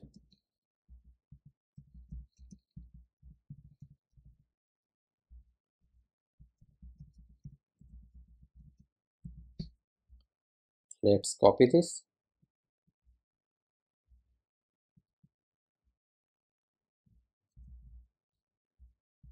Paste it over here and we can use that here. Alright, now we can go to the bookshelf screen. Now let's create a state to keep track of the currently selected bookshelf. Let's name it selected bookshelf.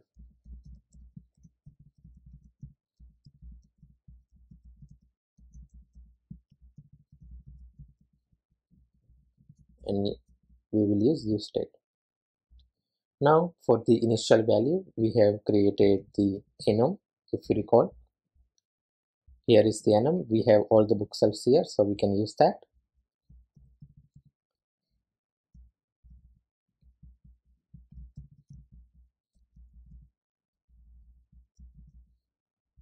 Bookshelves dot read. Alright, now let's come to the components folder and create a new file. Let's name it segmented buttons.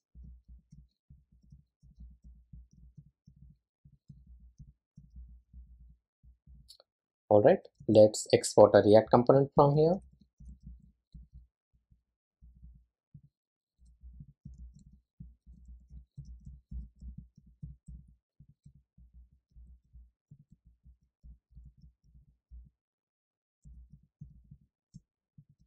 And return a simple view at the moment.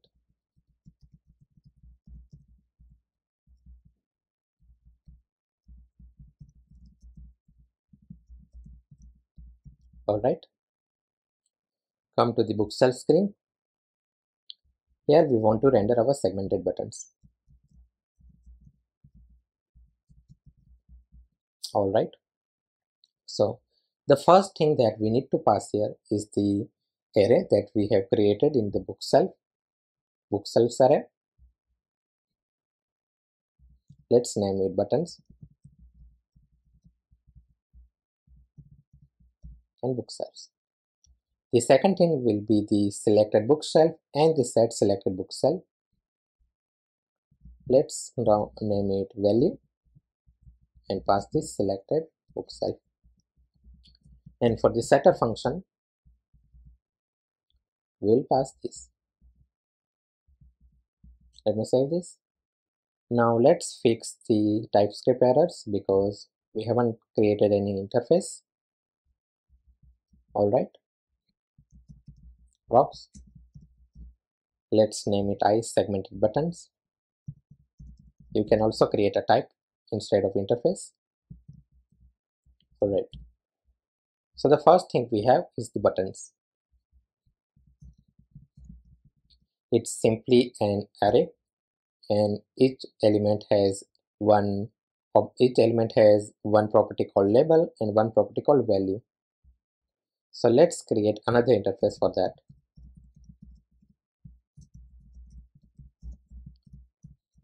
Let's name it I segmented button. The first will be label, which is string, and value is actually bookshelves enum. And here in the buttons, it's an array of I-segmented button. Alright, the next thing is the value. Value holds the bookshelves, enum, and set value. If you hover over this, you will find its type. So just copy that. It's react.dispatch set state action, and the type will be bookshelves. Alright, now destructure all the props here.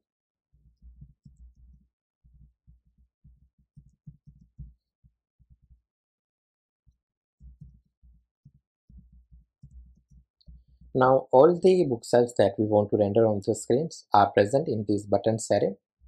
So what we can do is that we can use JavaScript map function to map through each element and render a pressable.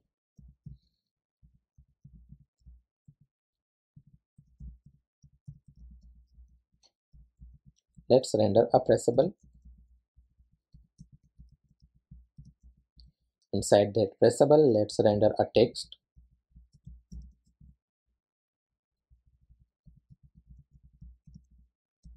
So for each text we can actually render the label.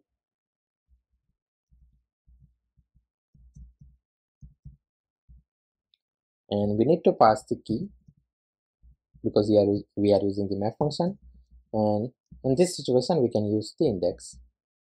Alright, if you see, we are rendering these three bookshelves.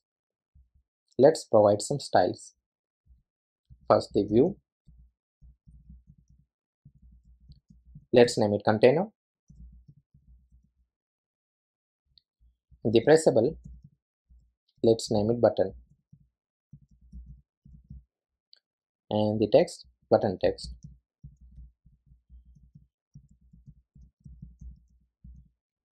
Let's create style set for that.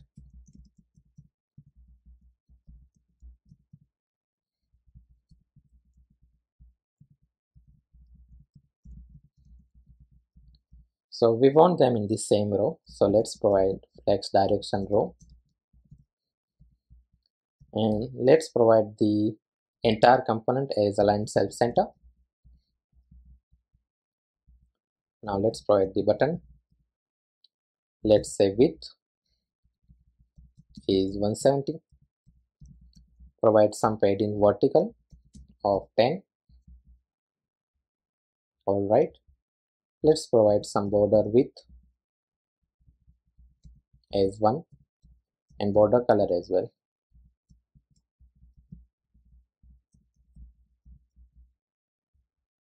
Alright, let's come back to the bookshelf screen. As you can see, we don't have a back button over here, so let's import that. We have already created the back button. We can just reuse that, and let's wrap this two component in a view.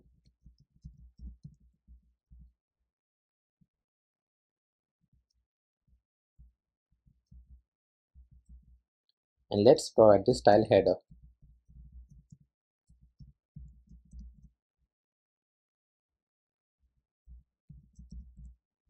Let's simply give some padding of 15.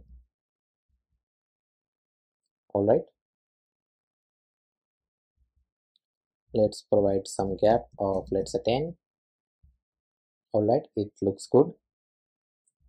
We can go back to the home screen from here. In the segmented buttons, for the button, let's say align items center. Now let's provide some styling for the button text. Increase the font size, let's say 15, and provide some font weight as well. Alright, now whenever user click on any of the button, we need to set that value into this value state. So in the pressable, let's pass the onPress event. Whenever user presses on it, we simply want to call the set value and set the current value, which will be button.value. Now we need to change the background color of the selected button. So we can do that using conditional styling in the pressable. You can provide conditional styling using this curly braces, background color. So if the value, which is the currently selected one, it's similar to the value to what we have in the button, then we can change the background color. Otherwise it will be transparent. Alright, as you can see, now we can toggle through all the buttons. Let's provide conditional styling in text as well.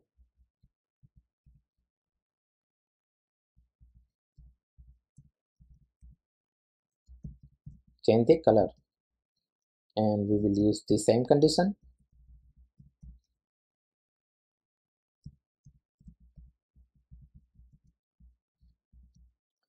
If it's the selected button, then we can change the color to black, otherwise it will be white.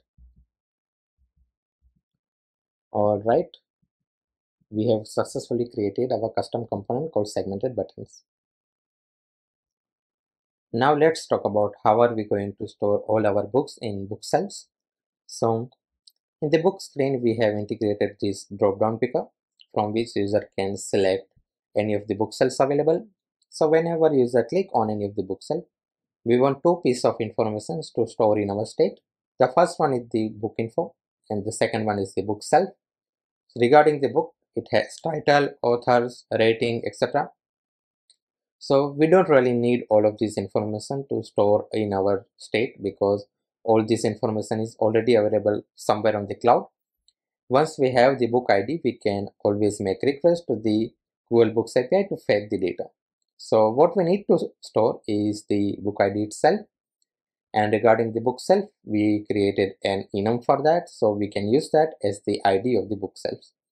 So at the end, we will have an array of objects where each object will have two properties. The first one will be the book ID and the second one will be the book shelf ID. Now there are two screens in our app which require to access this data. The first one is the bookshelf screen where we need to show all the books that are currently present in your bookshelves.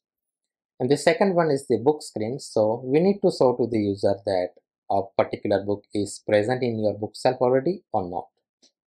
So the solution is that we need to create some kind of central store that can be accessed by any part of your applications. So there are a couple of solutions that we can use. The first one is the context API, which provided by React itself. Then there are some multiple libraries, Redux, Flux, and Justin. And in this project, we are going to use Justin because it's easy to integrate and it comes with minimal setup. So let's come back to the code editor. Open your terminal and do yarn add Justin. It will add Justin in your project. Now go to the browser and search for Justin. You can go to the Justin demo website. Here they have a really simple example demonstrating how the Justin works. So it's in JavaScript, so you can select the TypeScript. It first import a create function from Justin. Then they have created a type called store. It has two properties. The first one is the count. It has type of number, and the second one is the simply a function. And then they have created a store. The default value of the count is 1. And what they are doing is that they are taking the current value of the count and simply adding the 1 to it. So it's basically an increment function. So let's just copy this much. Go to your code editor. We will create another folder called store. Let's create a file called index.ts.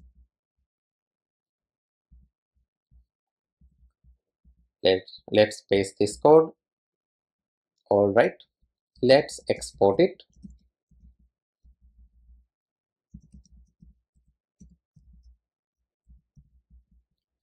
Now the idea is that we can use this count variable and the increment function in any part of our application.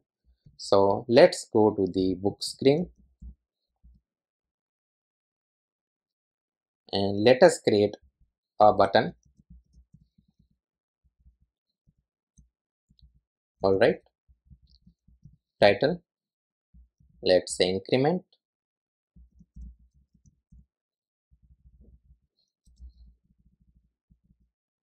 Alright, let's import our store.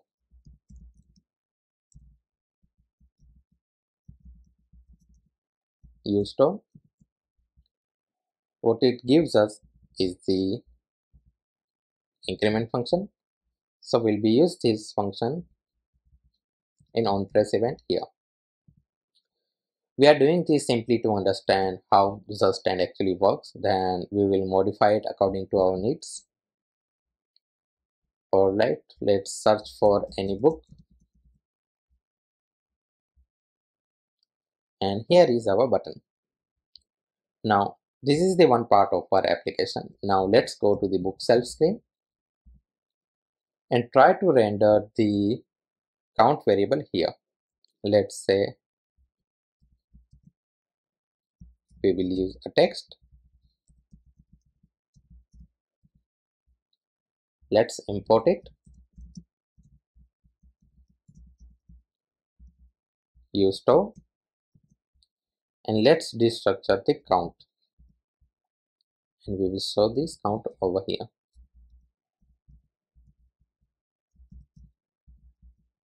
Alright, as you can see, we are calling the function in book screen, but we are showing the count variable in another screen. So let us see if it works. Let me press on increment multiple times. If we go back to the bookshelf screen, here you can see the value is 6, but our default value were 1, so it indeed works. So let's now modify it according to our needs. Now let's make the changes. First of all, go to the bookshelf screen and remove the logic that we have added.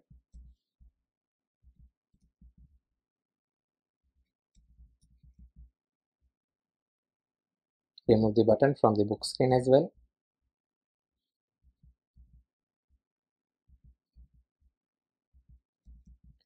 Alright, now let's make changes to the store.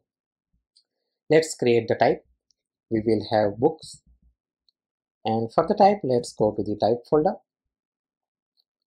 And whenever we add a book in our bookshelves, our array will have an object, and this object will have two properties, book ID and the bookshelf ID. So I'm going to create an interface for that.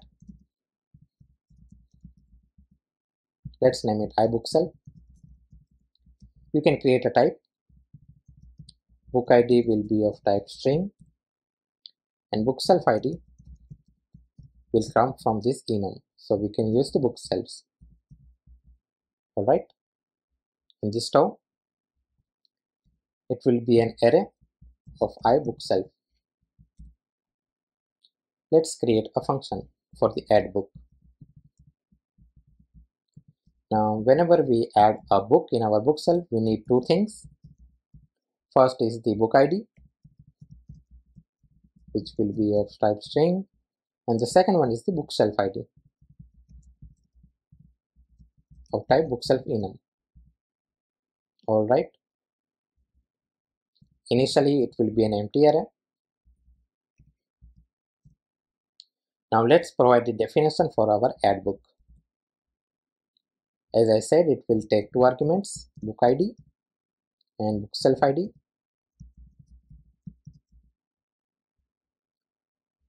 We want to make changes to the books. Here we can use the JavaScript spread operator.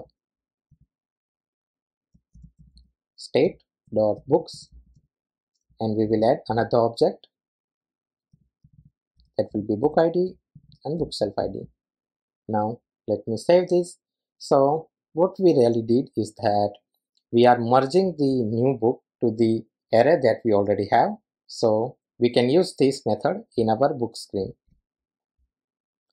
So let's actually call this use bookshelves.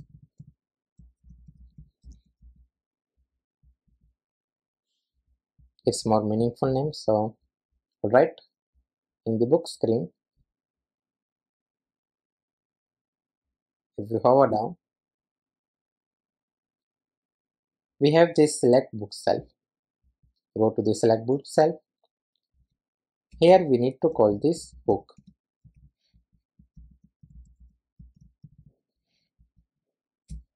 Bookshelves. Here we can call the function of add book. Alright. Now we need to pass the book ID from book screen to this component select bookshelf. So let's create an interface for that first. Let's say props and create an interface.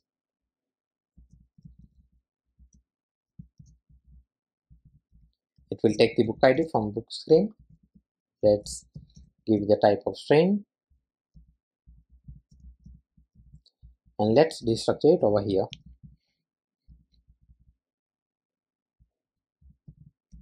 Book ID. Now in the book screen we need to pass the book ID.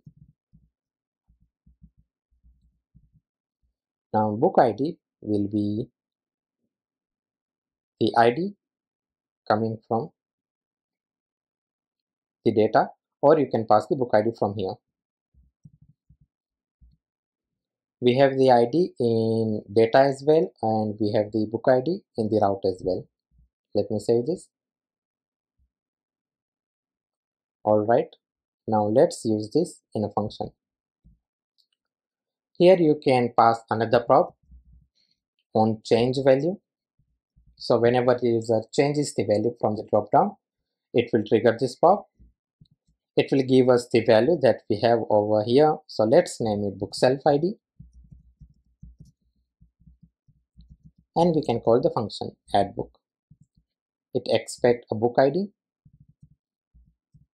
and the bookshelf ID.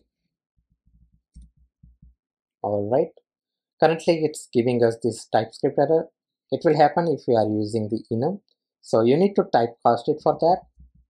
We can do as and then provide bookshelves. So we are passing bookshelf ID as the enum bookshelves. Alright. Now let's go to the bookshelf screen. Here we need to show all the books that are present in our bookshelves. So currently let's just display it in a text.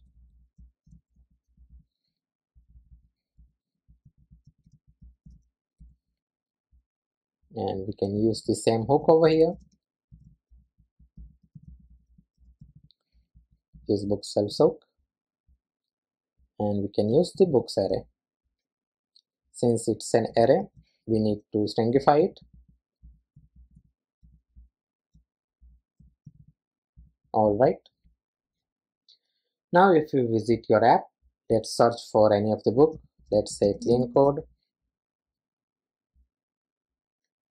Let me add it to the read. Let's just add this one as well. Alright. If I go to the bookshelf screen, as you can see, we are having this array. It has two objects and each object has book ID and the bookshelf ID. Now let's use this data and show the list of books here. We can use the same component book item, but this book item component expects all the data regarding the books to be passed on, and currently we don't have the data. We only have the book ID. So for each book ID we need to make a separate request to the Google Books API. Then we will fetch the data and then we can use the component. For that, let's create a new component called bookshelf item.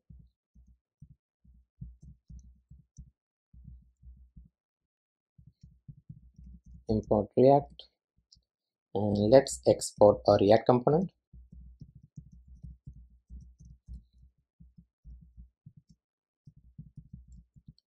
The type of the props will be iBookshelf that we have already created.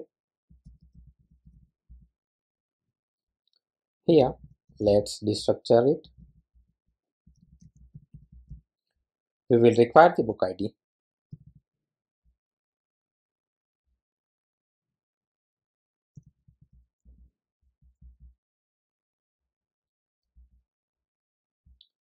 Alright, now we can use the useBook hook to make request to the Google Books API. It expects a book ID. We will get the data, loading state for the is fetching, and the error. Alright, so if we are still fetching the data, we can simply return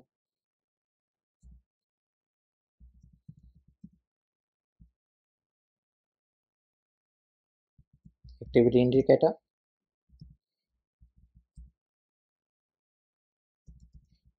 We can provide the color.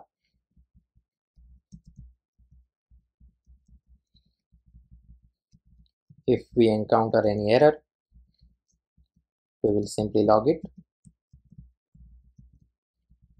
Let's use text for that. Finally, if we have the data,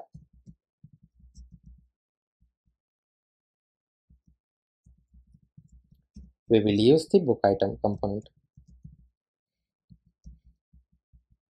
We will pass the data. Let's use the spread operator. Let me save this.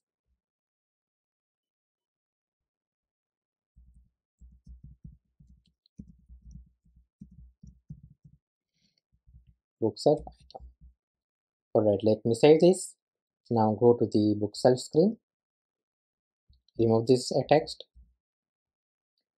Now we can use the flat list component.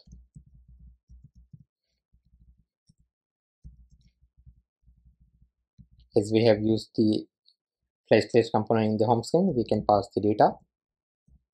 It will be books in this case. Then the render item. It gives us the item. Then we can use the bookshelf item.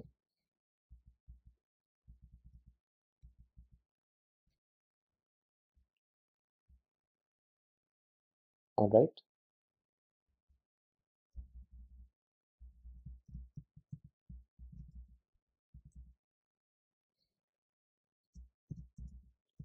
We need to manually import it. We can pass the item. Let's import bookshelf item from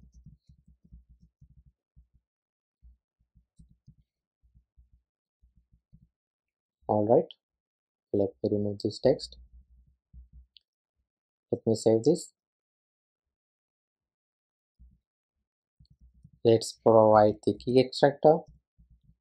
In this case, the book ID will be our key.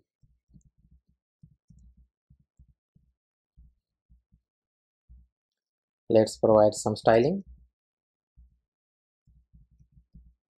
Let's do padding 15, gap 5. Let's also provide the item separator component. We will use divider. Let me save this. Alright, if we go to the bookshelves, as you can see, we are seeing our books. Let me add more. Let's say make time. Alright, let's say currently reading. As you can see, the book is added. Now the problem is that currently it's showing all the books regardless of what bookshelf we are on. So let's fix that. We can just use a filter.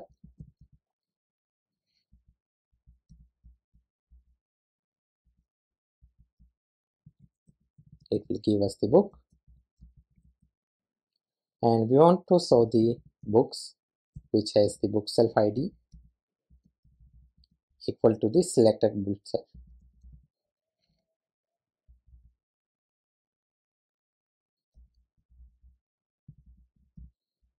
Alright, let me save this. Now on the read we have clean code. Currently reading we have make time, and we also have one in the want to read. Now we have the specific book in our want to read bookshelf. If I click on that, you can see the drop down picker still showing the select bookshelf placeholder despite having this book in our bookshelf. So let's fix that. Go to the select bookshelf. Let me move these after props. Here we can destructure the books as well. Let's declare a variable called book, and let's use the JavaScript find method.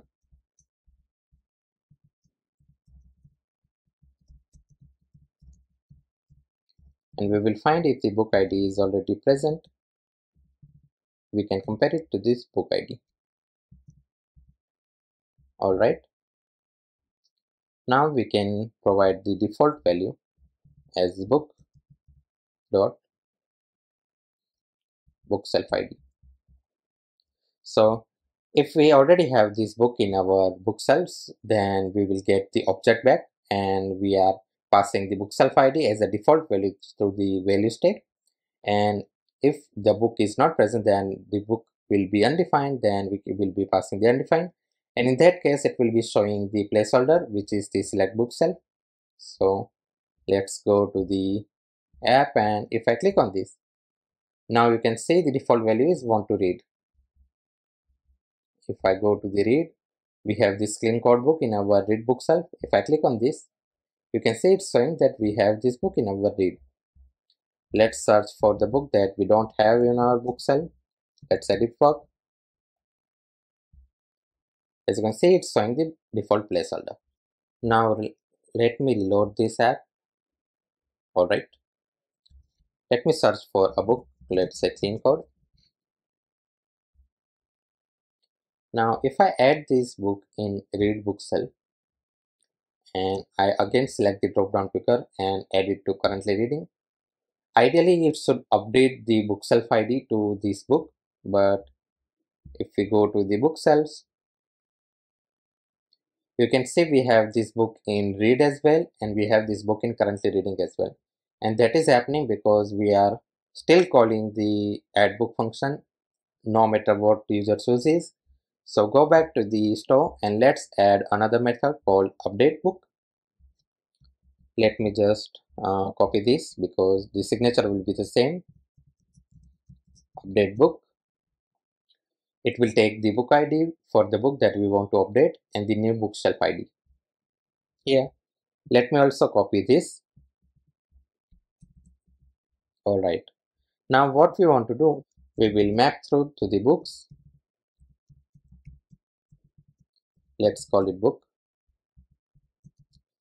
Here first we need to find the book that we are interested to update. So let's say if book.bookid matches to the book ID that we are passing over here.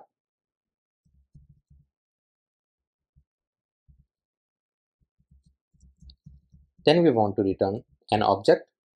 That object will have all the properties of this book, and we only need to change the bookshelf ID. So we will pass the new bookshelf ID. And for all the others, we need to pass the book as it is. Let me save this. Let me change this to update book. Alright.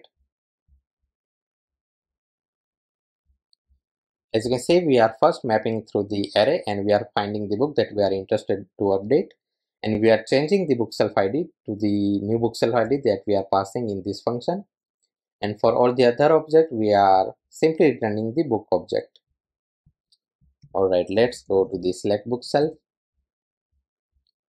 Here destructure the update book.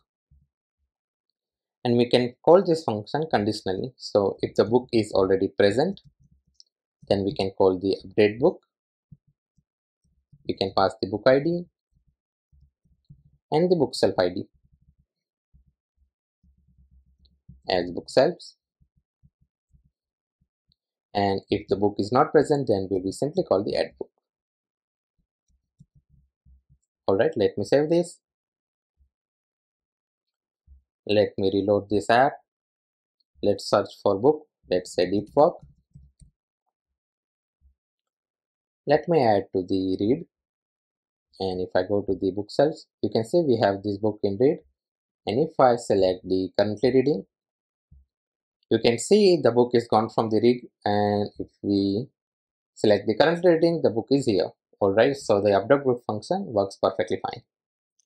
Now let's add an option to delete the book as well. So go to the bookshelf item. Here, instead of rendering the book item directly, we will first render a view.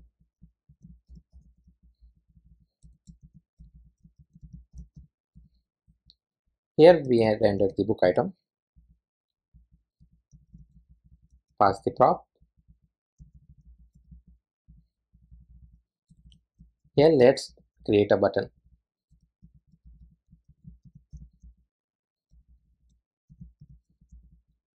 Alright, let's use the icon from React Native Vector Icons. Let's search for delete. Alright, we can use this one from Material Community Icons. Import icon from React Native Vector Icons.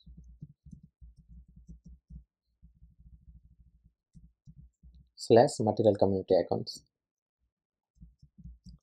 And let's use the icon here.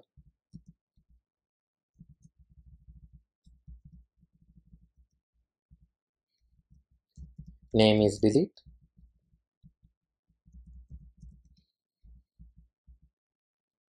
Let's provide the size. Let's say 30. Let's say color will be red. Alright. If you look at it, we have our button over here. Let's provide some styling to the entire view.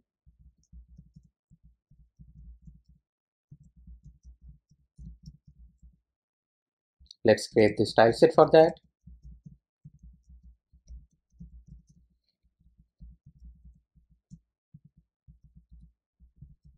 Container. Let's make them in the same row, so the flex direction will be row. Align item will be center. Justify content will be space between.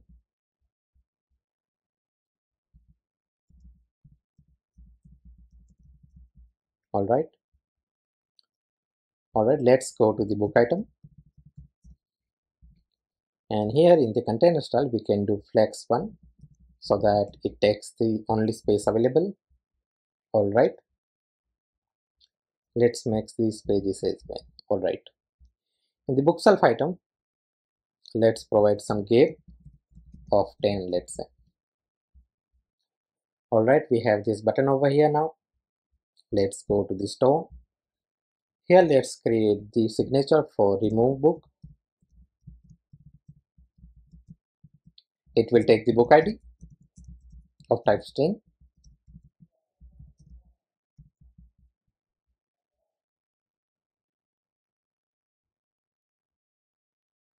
Alright, let us just copy this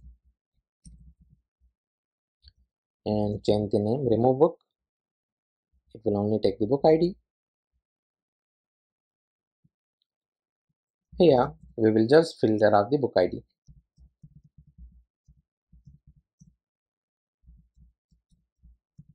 Let's name it book.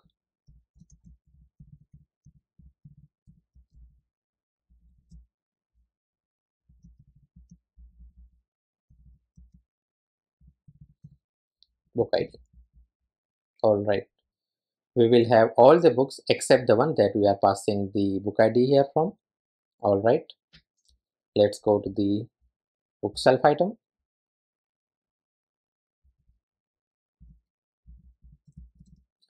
Here let's call the use bookshelf soak. And let's destructure the remove book. Now on the pressable, we can provide the onPress event and pass the book ID. Alright. If I go to the app, if I click on the deep work, let's add it to read. Let's add another book.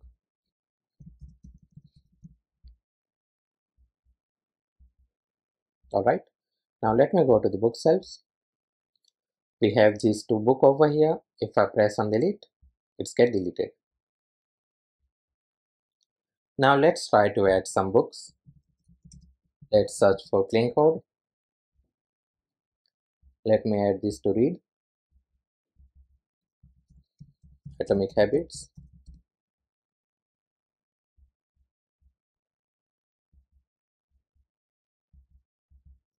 Let's add another one. Alright, now let's go to the bookshelves, and here we have our data. So if I reload this app, or you can consider a scenario where user closes this app and reopens it again.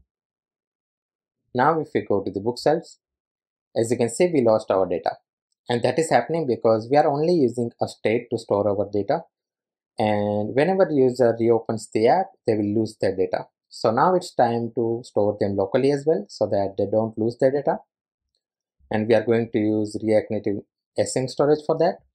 So search for React Native async storage.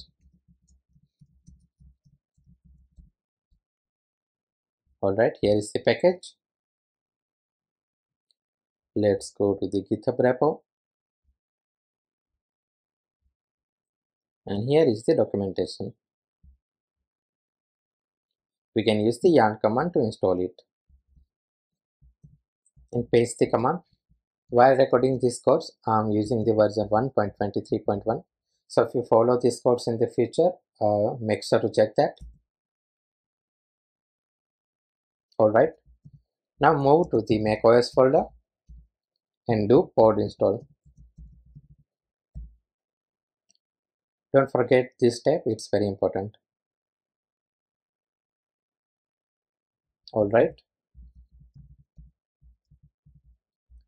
now let's go back to the browser and go to the usage. Here they have given a couple of examples that we can use to store data in async storage. The first one, if we want to store a string perhaps, but we are interested in object because we are storing the books array.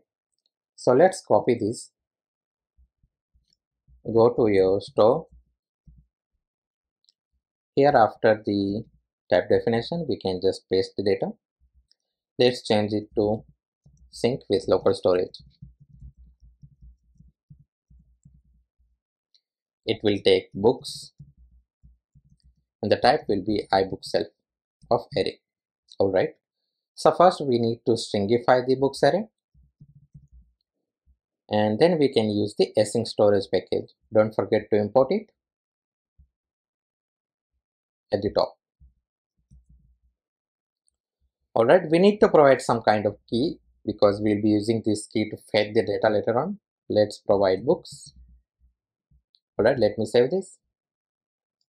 Now whenever user make any changes into the bookshelves, we need those changes to be reflected locally as well. So what we'll do is that we will call this sync with local storage function inside of each of these functions. So for that we need to modify this. So let's do that. Let's just delete all of this. Alright, let's use the set function. It will give us the state. Let's create new array called updated books.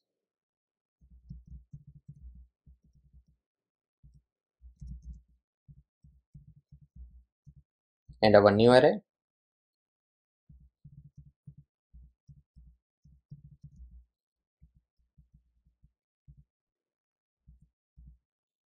After that, we will call this function with the updated books. Lastly, we will return the new books array.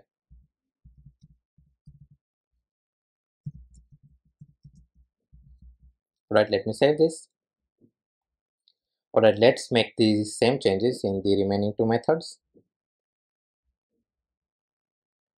Let me delete everything.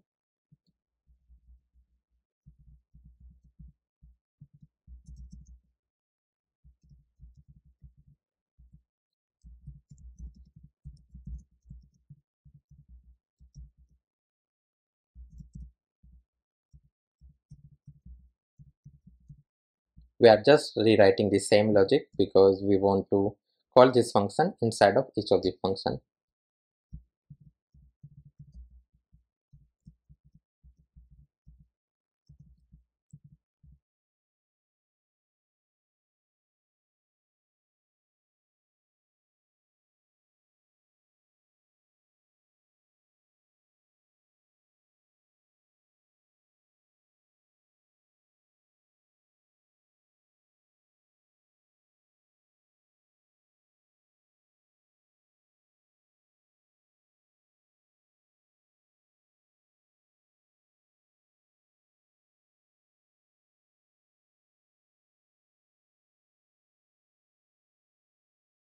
Here we will call the sync with local storage function with the updated books.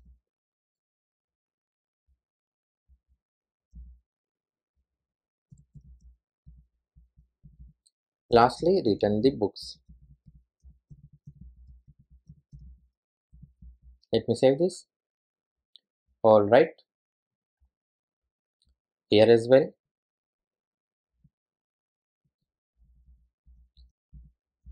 Set, state, we'll do the same.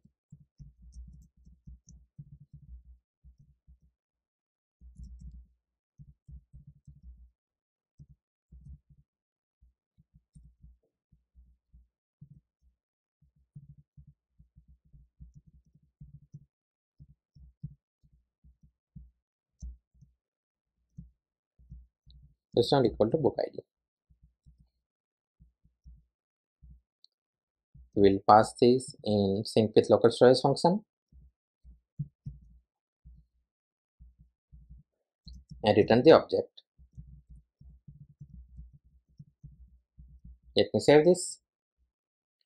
Alright, now we also need to create a function to fetch the data from the local storage. So for that, let's create signature here. Let's name it load from storage. It's an async function, so it will return a promise.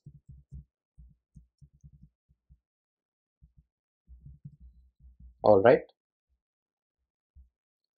let's create the definition here.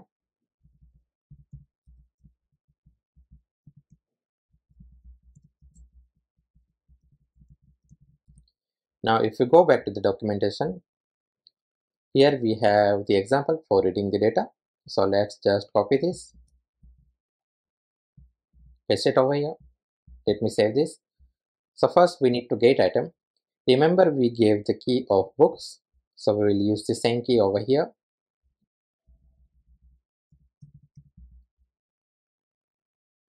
Remove this. So if our JSON value is not null, that means that we have data in our local storage, so that we can create an array called books and we need to parse it.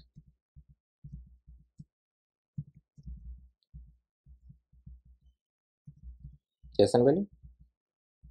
Now we will use the set function and store in the books. Alright, now we need to call this function whenever user opens the app for the first time. So for that, go to the app.tsx file. We can use the useEffect hook. Import it from React. In the app, let's call the use bookshelves. Destructure the load from storage function. useEffect.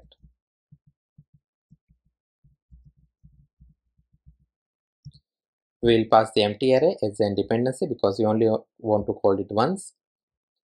Let's call the load from storage function here. Let me save this. Alright, we are good to go.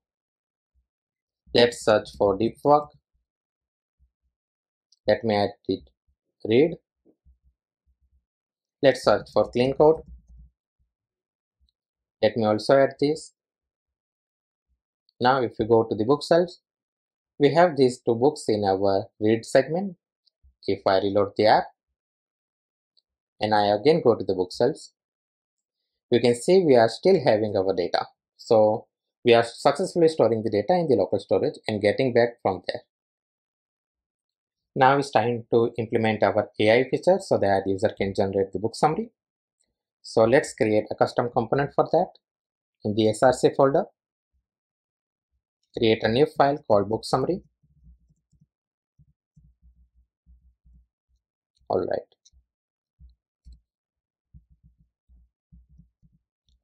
Let's render a button.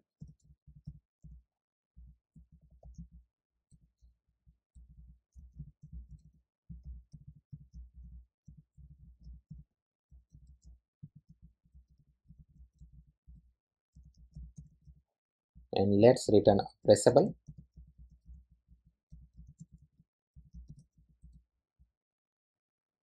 We'll have a text in between them.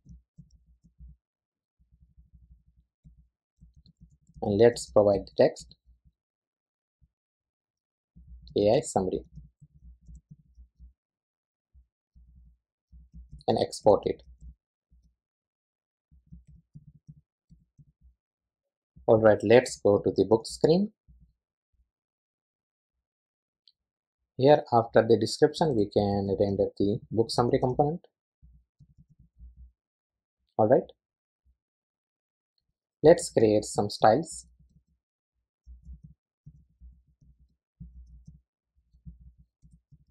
Styleset.create. Alright. Let's create button and button text. Let's provide the style here and here button text.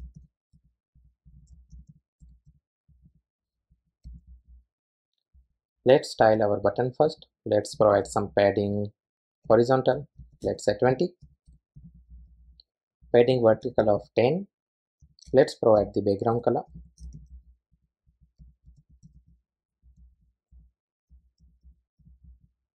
Let me see. Alright. Let's do align cell, flex start, so that it only takes the width required. Alright. In the button text, let's increase the font size to 25. Alright. Let's say 18. Maybe decrease it to 15. Let's provide the color black. Alright. Let's provide some font weight of 500. Alright. So whenever user click on this AI summary button, we want this button to be replaced with the summary of this book. So for that, we'll be using Google's generative AI. So come to the browser and search for Gemini AI API. Go to the documentation.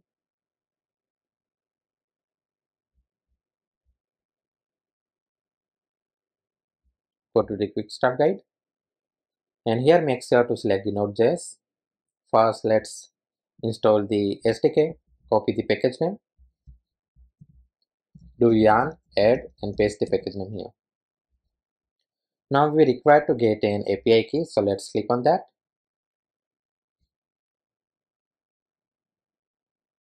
Click on create API key. Now if you don't have any project, you will see a button over here to create a new project. I already have multiple projects, so let me select from that. Let me select this and create an API key.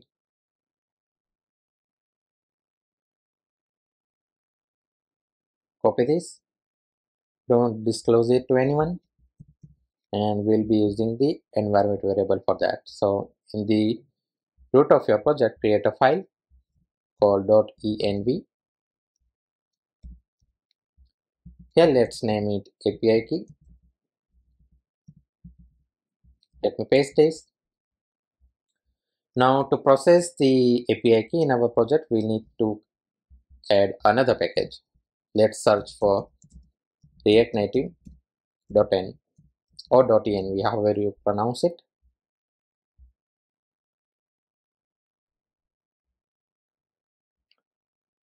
Alright, copy this command.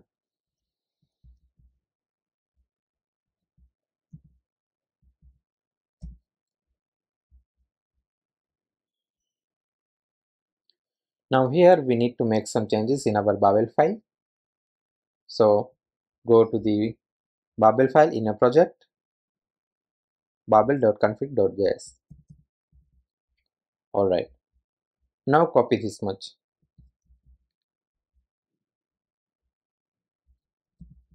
and paste it over here and save it.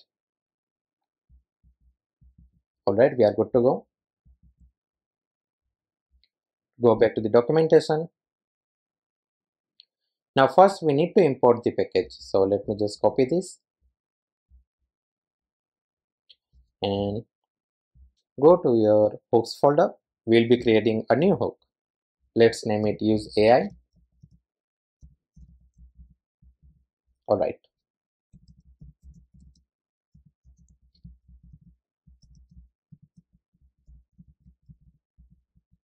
Export it. Alright. Let's import the package at the top.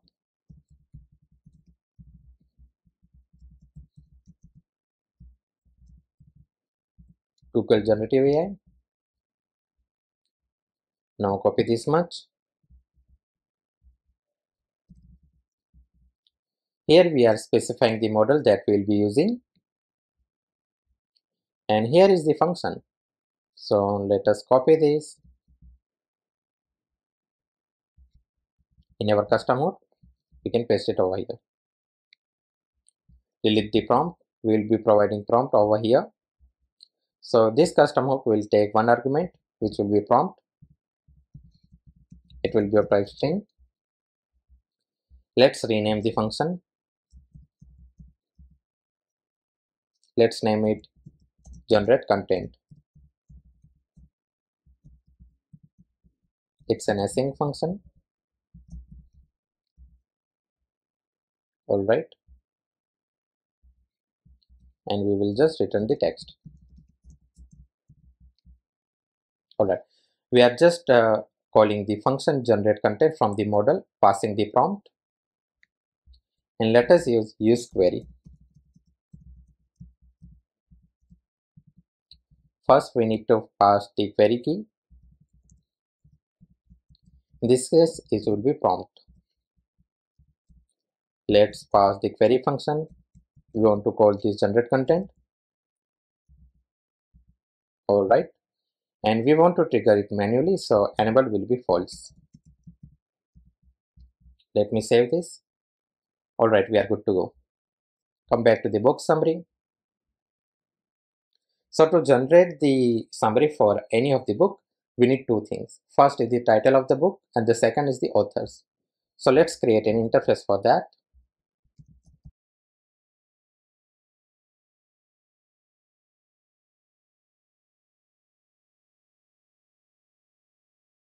First will be the title, which will be your type string.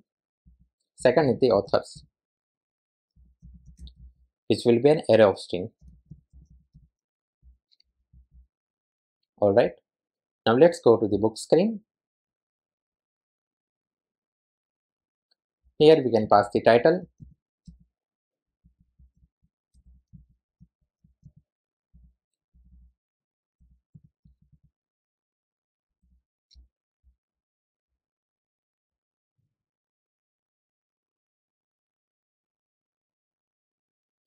Alright. We have title in our data. So we will pass like this. Data dot volume info dot title. And we'll pass the authors. Data dot volume info dot authors. Let me save this. Instead of the question mark, let's provide the exclamation mark to tell that there will be data. Alright, in the book summary, we can finally call the book. Let's first destructure our props. Title and authors. Let me save this.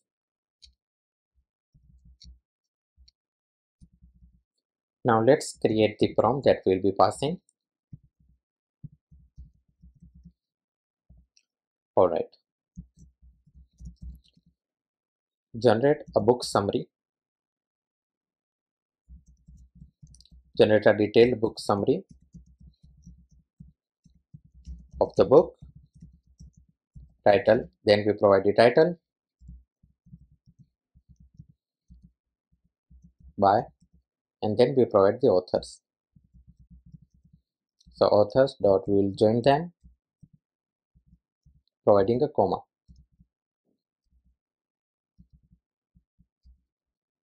Alright. We can also use the HTML tags, use proper HTML tags to format the summary. Let me save this. Now let's call the hook. Use AI and pass the prompt. We will get the data, is fetching, and the error. So if we are still fetching the data, we will show an indicator,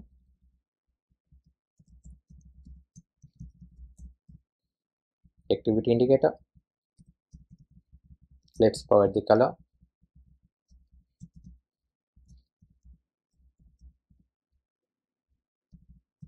If we encounter any error, let's just log it.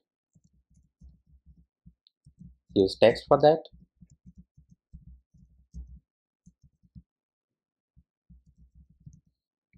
And finally, when we have data, we don't want to show the button to the users, we want to replace it with the book summary. So if we have data, we will return. Now we can go to the book screen again. Since our book summary will have HTML tags, we can use the same package. Paste it over here. Here, instead of description, we will pass the data. We need to import the package as well.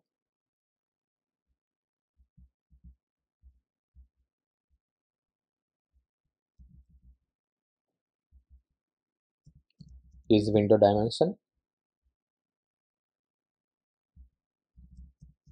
We'll use the width out of it.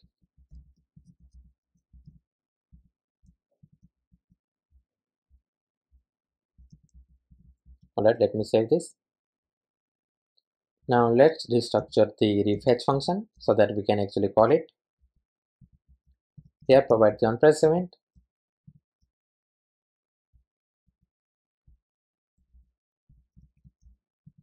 Let's call the function like this.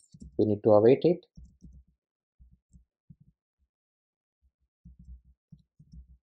Alright. Go to your app. Now let's search for any of the book. Let's say deep work. Alright, click on the button. We are getting the loading state.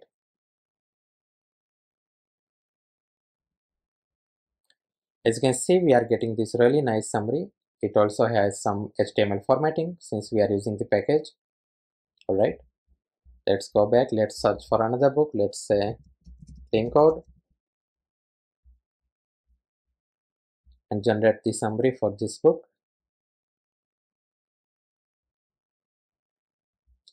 As you can see, we are successfully getting the summary generated by AI. So our app is finally complete. We have created multiple custom components and custom hooks as well. We have learned how you can integrate Google Books API. We worked with third-party libraries like React Navigation, Justin, and Tanstack Query as well, and we are storing the data locally as well. So I hope you found this video helpful, and thanks for watching it till the end.